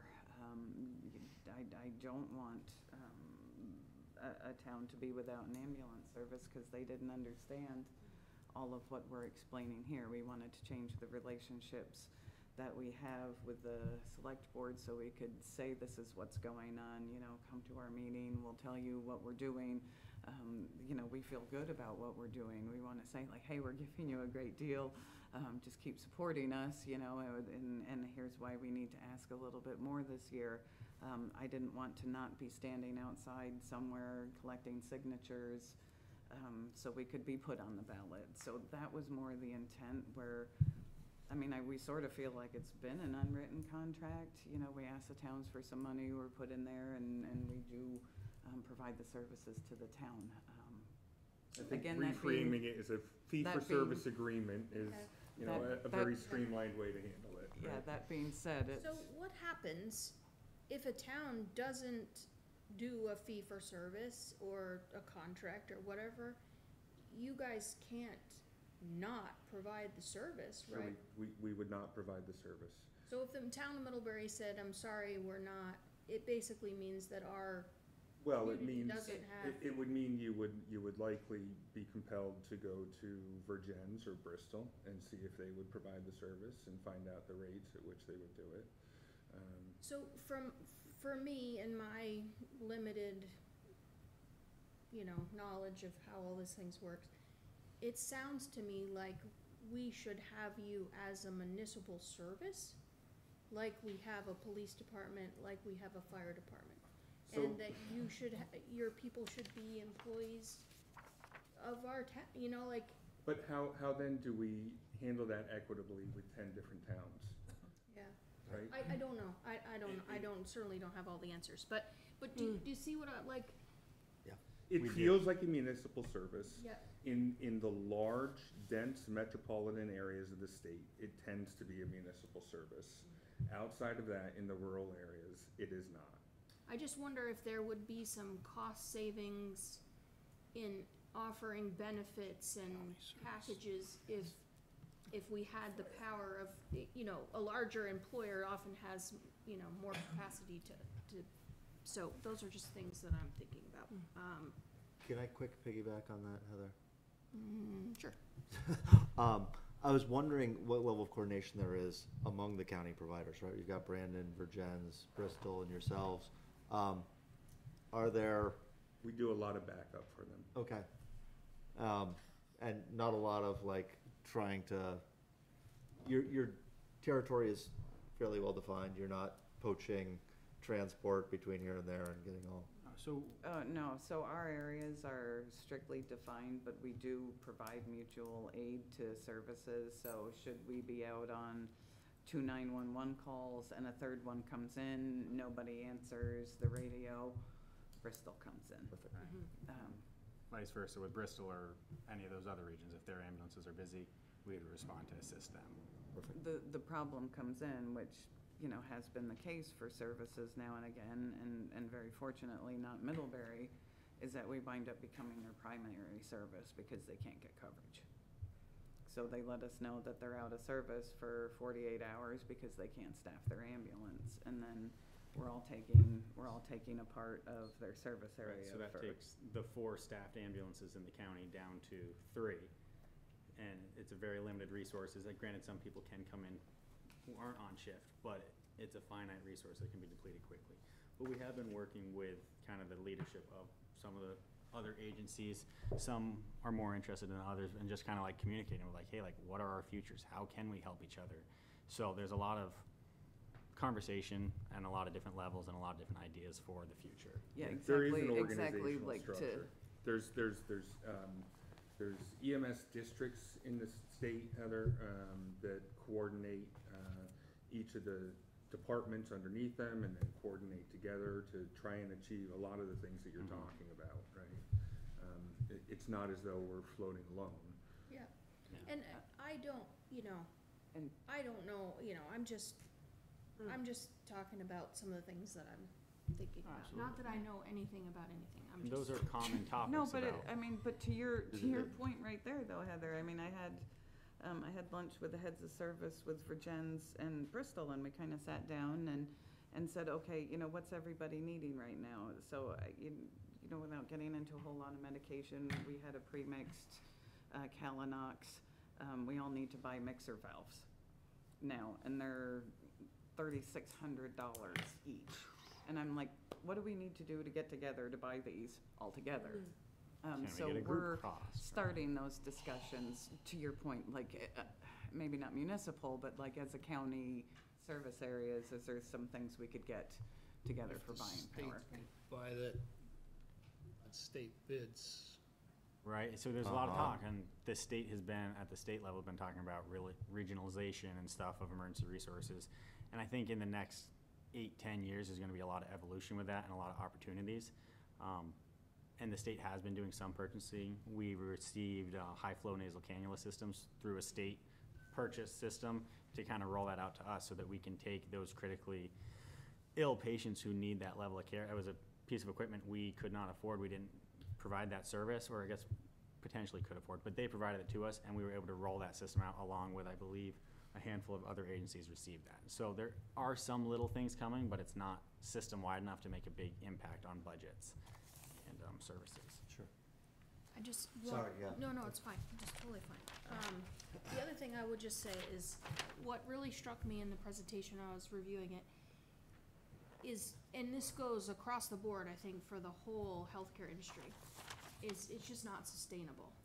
And we as a select board we are struggling with our budget, and what we're asking the taxpayers to be able to afford, because you know, as you know, living in this community, costs for everything are going up, right?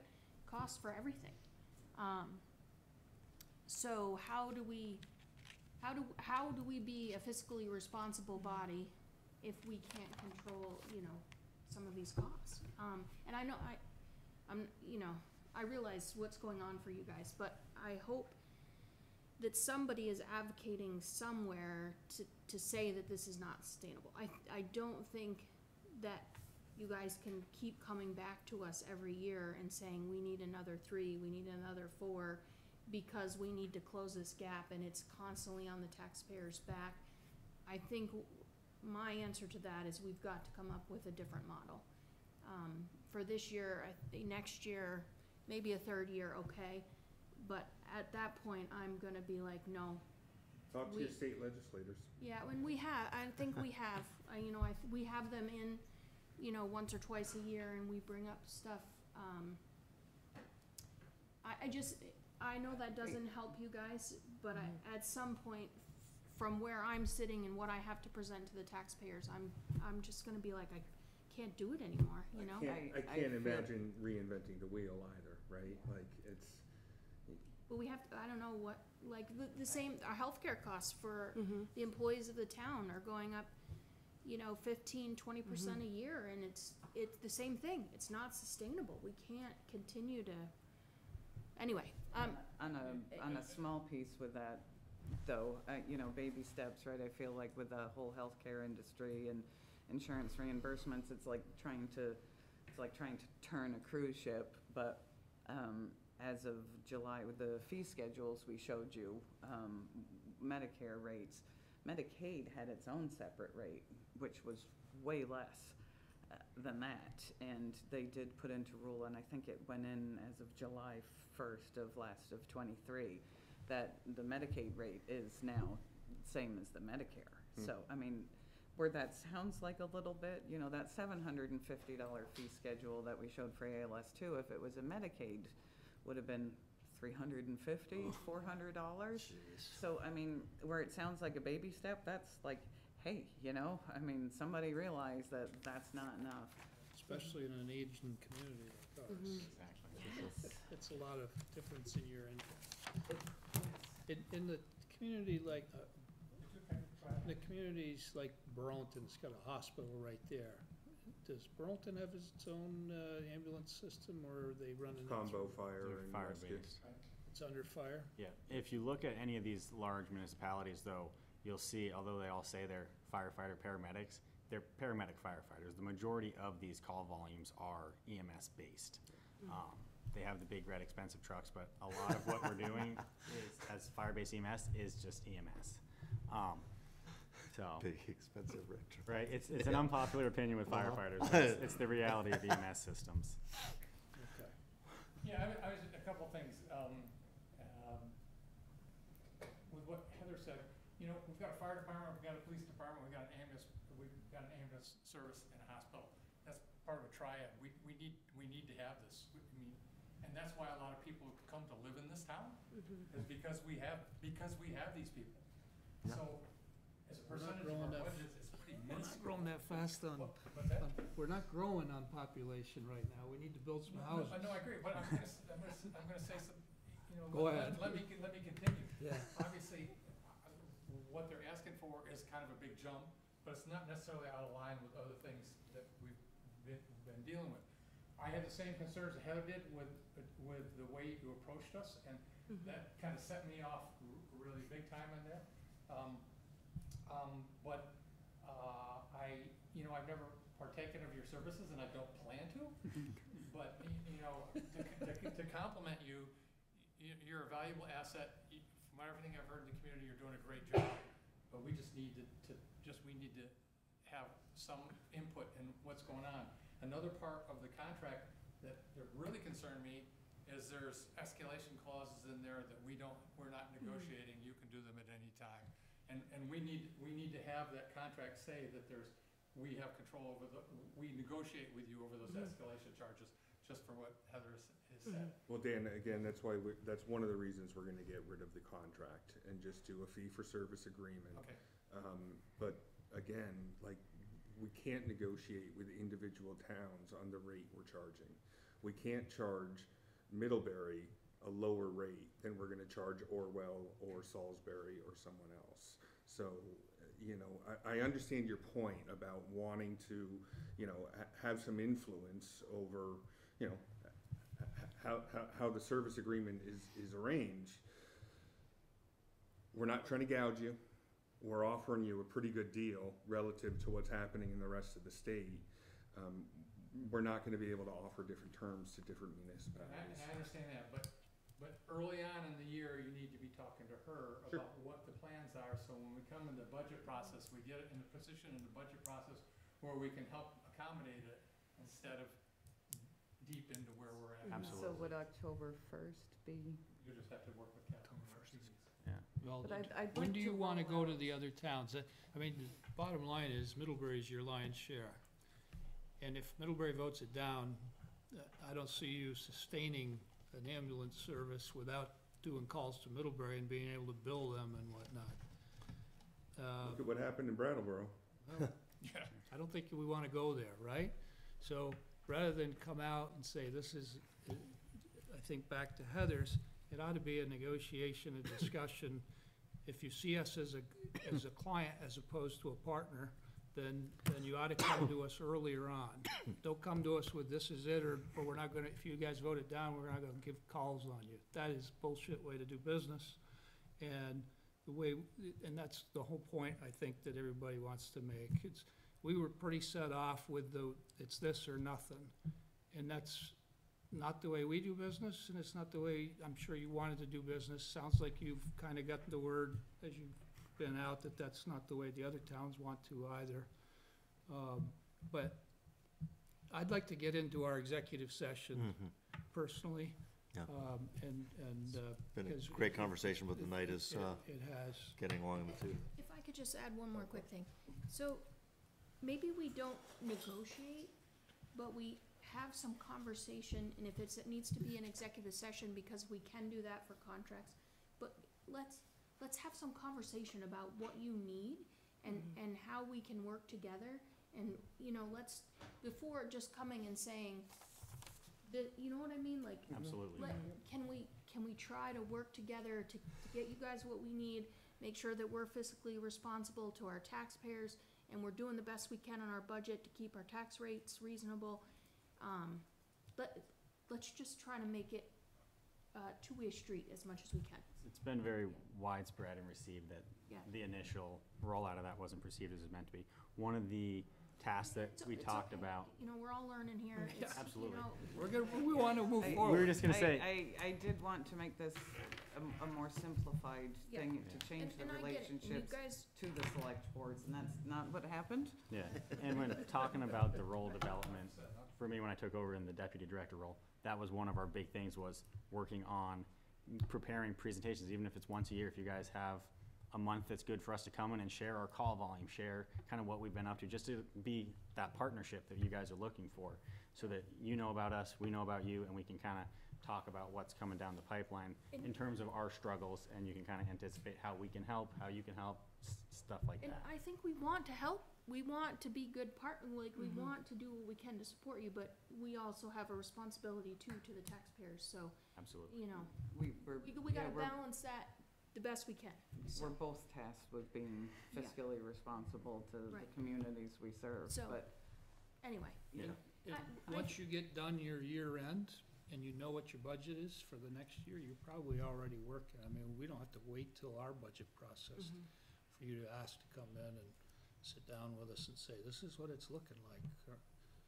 Absolutely. When you got a 13-cent letter came to us in maybe September, came to us quite a while ago, right? End of October, As and we- end of April, August, sorry. End of Yeah. August, yeah. August. The meeting in you know, October. Yeah, because we sent it to the attorney to review and had provided you kind of our draft comments. It did come with an invitation to come meet with us, right? And Here's- there here- were a here- few here's- representatives. Ben, here's the question. Who's the customer? When I want to meet with a customer of mine, I don't say, hey, if you want my, Absolutely. If you want our business, then the invitation should have been the other way around. I do know. We'd like to come see you, not if you got time on our board meeting nights, come see us. And that's what we'd hope to do in the future. Again, this is an all learning thing, and with the struggles, I reached out to two of the larger ambulance services in the state and asked them what they did, and they said, here's a sample of the contract, and this is what we do. So I tried to take some advice with, some successful ambulance services and tried to follow a little bit of suit. They're like, invite everybody to a meeting, send them a sample, say this is what you're looking at, invite them to come talk to you, and okay, let's. Learned. We'll move forward, right? We'll move forward and try to figure it out, so. I do appreciate you and all you do for the community, and I don't want that, It shouldn't be lost in the whole process. Yes. This is one of those deals. Finances is one thing, your performance on the operational side, and as a community pillar is noteworthy, and that doesn't, this discussion is more contentious than it needed to be, so. We gotta give Dave a seat for a moment before we can get into, the next phase.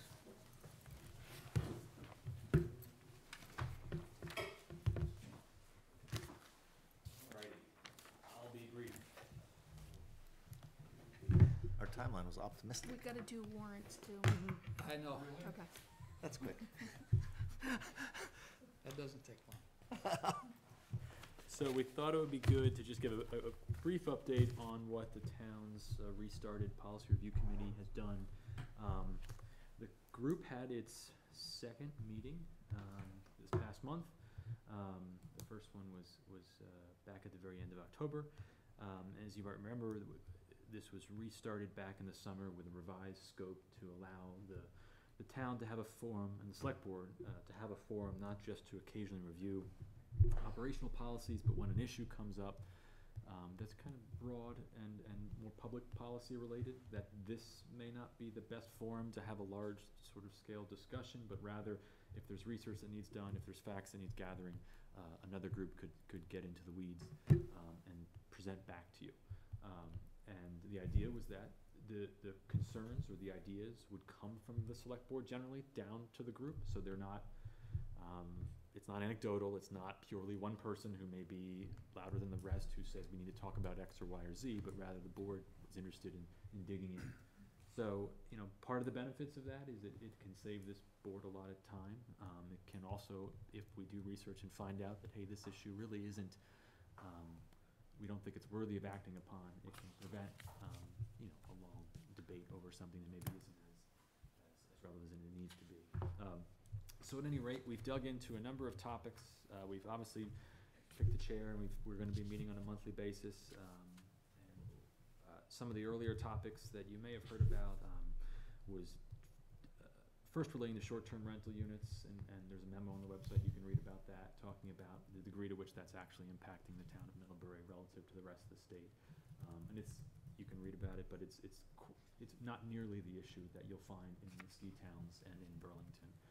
It's part of the housing discussion, but not necessarily overwhelming the housing market here. The trend line is pretty neutral, and the numbers are low to begin with. Some other topics that came up that were raised relate to the town's winter parking ban. It's something that we looked into a little bit. Nearly every town in the state has a ban. It's pretty logical. Don't park on the street at night in case it snows, because somebody might need to do some plowing. We don't have to push your car out of the way. A couple towns have some variations, but we took a look at what those towns do and also the degree to which we've received any complaints. And I think, we sort of have a practical solution. There is a town, as you might remember, created some exempt sites on the streets on Pleasant Street to give some folks who may live in some of the what you call densest areas of Middlebury who may not have off-street parking a place to park. So we think that was a pretty suitable solution without changing any policies.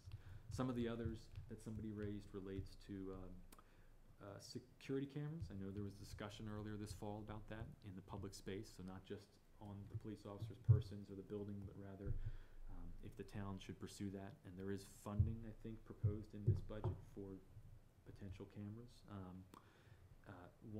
Somebody raised to the manager's office about whether a policy should be in place on how the cameras are handled and who can watch them and things like that. So it's, without trying to reinvent the wheel, we've just reached out to a few of the larger towns in Vermont and asked them if they have a policy that we can review. There are two topics that I wanted to raise in the spirit of having them come to you before the committee acts on them, that were suggested by some of the new members of the committee. One of them is the naming of public spaces. As you I'm sure you can appreciate, oftentimes towns and cities will rename parks, bridges, buildings, you name it, park benches. And there can be a desire to, for a lot of reasons, have a process for that, where the ideas come from, who approves them. It's not the most controversial thing in the world, compared to some other issues, but it is a worthwhile policy. So when somebody knocks on the door, it's not just, sure, let's vote on it tomorrow and call it a day. It can be quite simple. It could just be, a one-page policy that simply lays out how it works. But we thought that might be something you'd want to send to the committee formally. The other one, we just talked about a few days ago, the placement of religious objects on public property. A little more of a constitutional question maybe. But it's something that if this comes up again, we have some sort of process. The VLCT's done some good work explaining the constitutional law in that area. But I think, correct me if I'm wrong, we've had a couple communications maybe on that topic from the public. So finding a policy that is lawful, obviously, but allows people to submit those requests if that's what the town wants to do. So those would both be things that if you're okay with it, the committee would dive into. I would do the research ahead of time to kind of give the committee some facts and figures, and we'll see whether something can come back to this group. So that's a long-winded, quick summary of all those topics. And thoughts on presentation for policy change proposals? Do a white paper? Yeah, or I don't want to Yeah.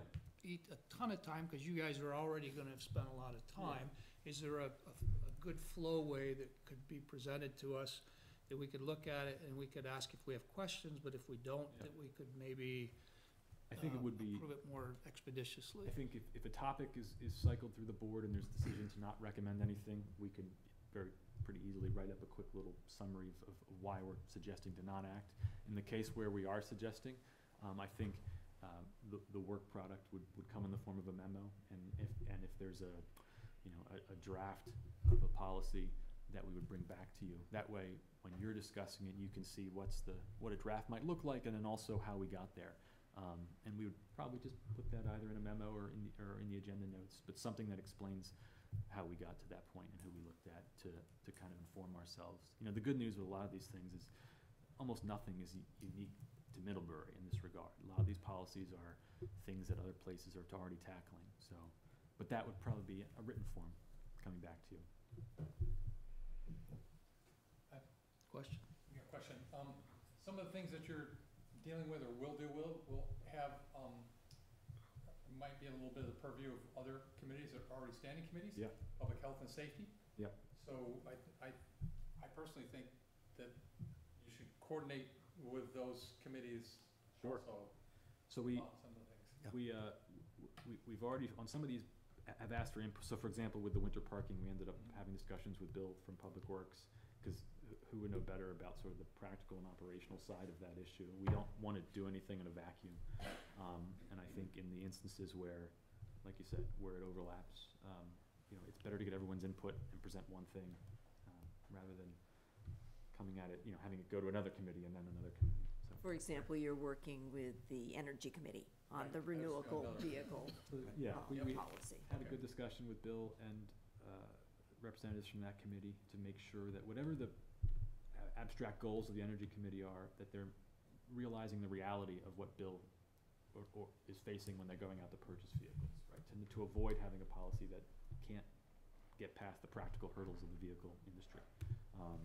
So that's an example of putting those two together, and then hopefully coming out with another product that is a little more useful. Yeah. On the question of whether we should, ask the committee to review these two things, I think the naming of public spaces is great, because I think that has come up as something, like, we should have some systematic way of doing that, so I would be in favor of asking the committee to look into that a little further. Came up just recently on, when Victor Lazarus. passed. Yeah, when Yeah. Victor, And Victor, and then we struggled with it on the Lazarus Park. yeah. 'Cause we felt like we should have some process that Sure. we go through, you know. And at Cause least, you was know, there some other name that we weren't considering, but this was the one that was presented to us, so. Anyway, on the religious objects on property, public property, that kind of reminds me of the discussion we had about, was it art? Something that had to do with free speech, that we decided to decline considering opening up that box. As David said, there's legal decisions, interpretations, and that I think would be nice to have synthesized and brought to the board, Okay. for a thorough consideration. So it just sounded similar to Yeah. things we've decided to not open the door to in the past, so that was my only feedback on that one. and that could very well be the outcome, you know, I Okay. mean, that there's nothing wrong with not acting on it, you know, if Yeah, an issue, okay. sometimes. So in that case, for me, it's fine if we get some more information. Let's keep that committee busy. It's an enthusiastic group, we had Andy will tell you. It was great. I was in the unfortunate position of needing to be at work that day and had to try to chair the meeting as a Zoom attendee, which Yeah. is awkward as can be when you can't easily scan faces and see what's going on. But yeah, it was much better conversation than I expected going in. I thought it was great. So do we need to do something formal? I think that's enough. Yeah. I think we'll It's enough. we'll take that and get going on it. Sounds like a vote of confidence, Dave. Alrighty, thanks, guys. Awesome. Thank you. Appreciate it. Okay, who's got check warrants? I have check warrants. They look awesome. Shout out to our finance department. Rock and Let's roll. pay our bills. I move to approve total expenditures in the amount of $599,032.12, consisting of $469,299.89 for accounts payable and $129,732.23 for payroll for the period of December 20th, 2023 through January 9th, 2024. And the fire chief does the same thing. Every time he sits in here. I'll second that. Did someone else do it already? No, I'll I think second that's it. you. Moved and seconded, all in favor, signify by saying aye. Aye. Aye. We lost Lindsay at some point. Was there a There might be comment? Chat. A chat? Check the chat. Smoke, tree fell in the house, hit power lines. Oh, she needed to leave Could you early. pay somebody to do that? You got somebody and Thanks so much for coming. Thank you for being here. We do, Yes, we do thank you. appreciate it. Thank you. just like that, I'm walking. Yeah, don't worry about it. They just set you up. Someone could give you a Okay, select board member concerns. No, none. Love the new website. Yeah, Looks great. I'll second that one. Dan? No, I'm good. Good. We got no Lindsay. I do have something. I'm gonna be super quick. I heard that there was some tax status problem about Turning Point going into the St. Mary's School. I had never heard that as part of this body, and I was wondering what that was. What was it? Remember when Turning Point came to convert Yeah. the St. Mary's School? Yeah. And Oh, and I was There- talking to a parishioner who was telling me that there was some legal complication. I had just never heard that, and I was just looking for a little clarification on what happened there. I mean, that fell apart and they're renovating their building.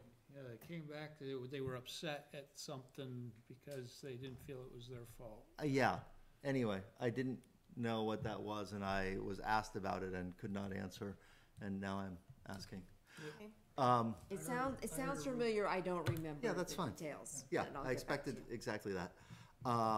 I had the misfortune of spending time at Porter the other night, not for myself, but I was absolutely amazed at the quality of care and everyone working there, including the ambulance folks coming in. And I see the police and fire and charter house around and observe them more regularly and know how awesome they are. And it was just an expansion of my view of all of the good, hardworking people that make this town so awesome, including homeless support while I was there, which was delivered to difficult people in the most compassionate way I could imagine. And thirdly, I see that there's a DEI meeting about welcome materials to the town, and I'm hoping that that comes to us in our next packet. In the interest to get on to the executive session, Yeah. who's ready? I'm ready. Go. In accordance with Vermont's open meeting law requirements, I move that the board find that premature general knowledge of the consideration of contractual matters would clearly place the select board at a substantial disadvantage because the select board risks disclosing its strategy if it discusses the contracts in public. I like how I can just put any word I want in there. Fill in the blank. Do I have a second? Second. All in favor? Aye. Aye. I further move that the board enter into executive session to discuss the contractual matters under the provisions of Title I, Section 313A1 of the Vermont statutes. Second. All in favor? Aye. Aye. We go into executive session, 9:34.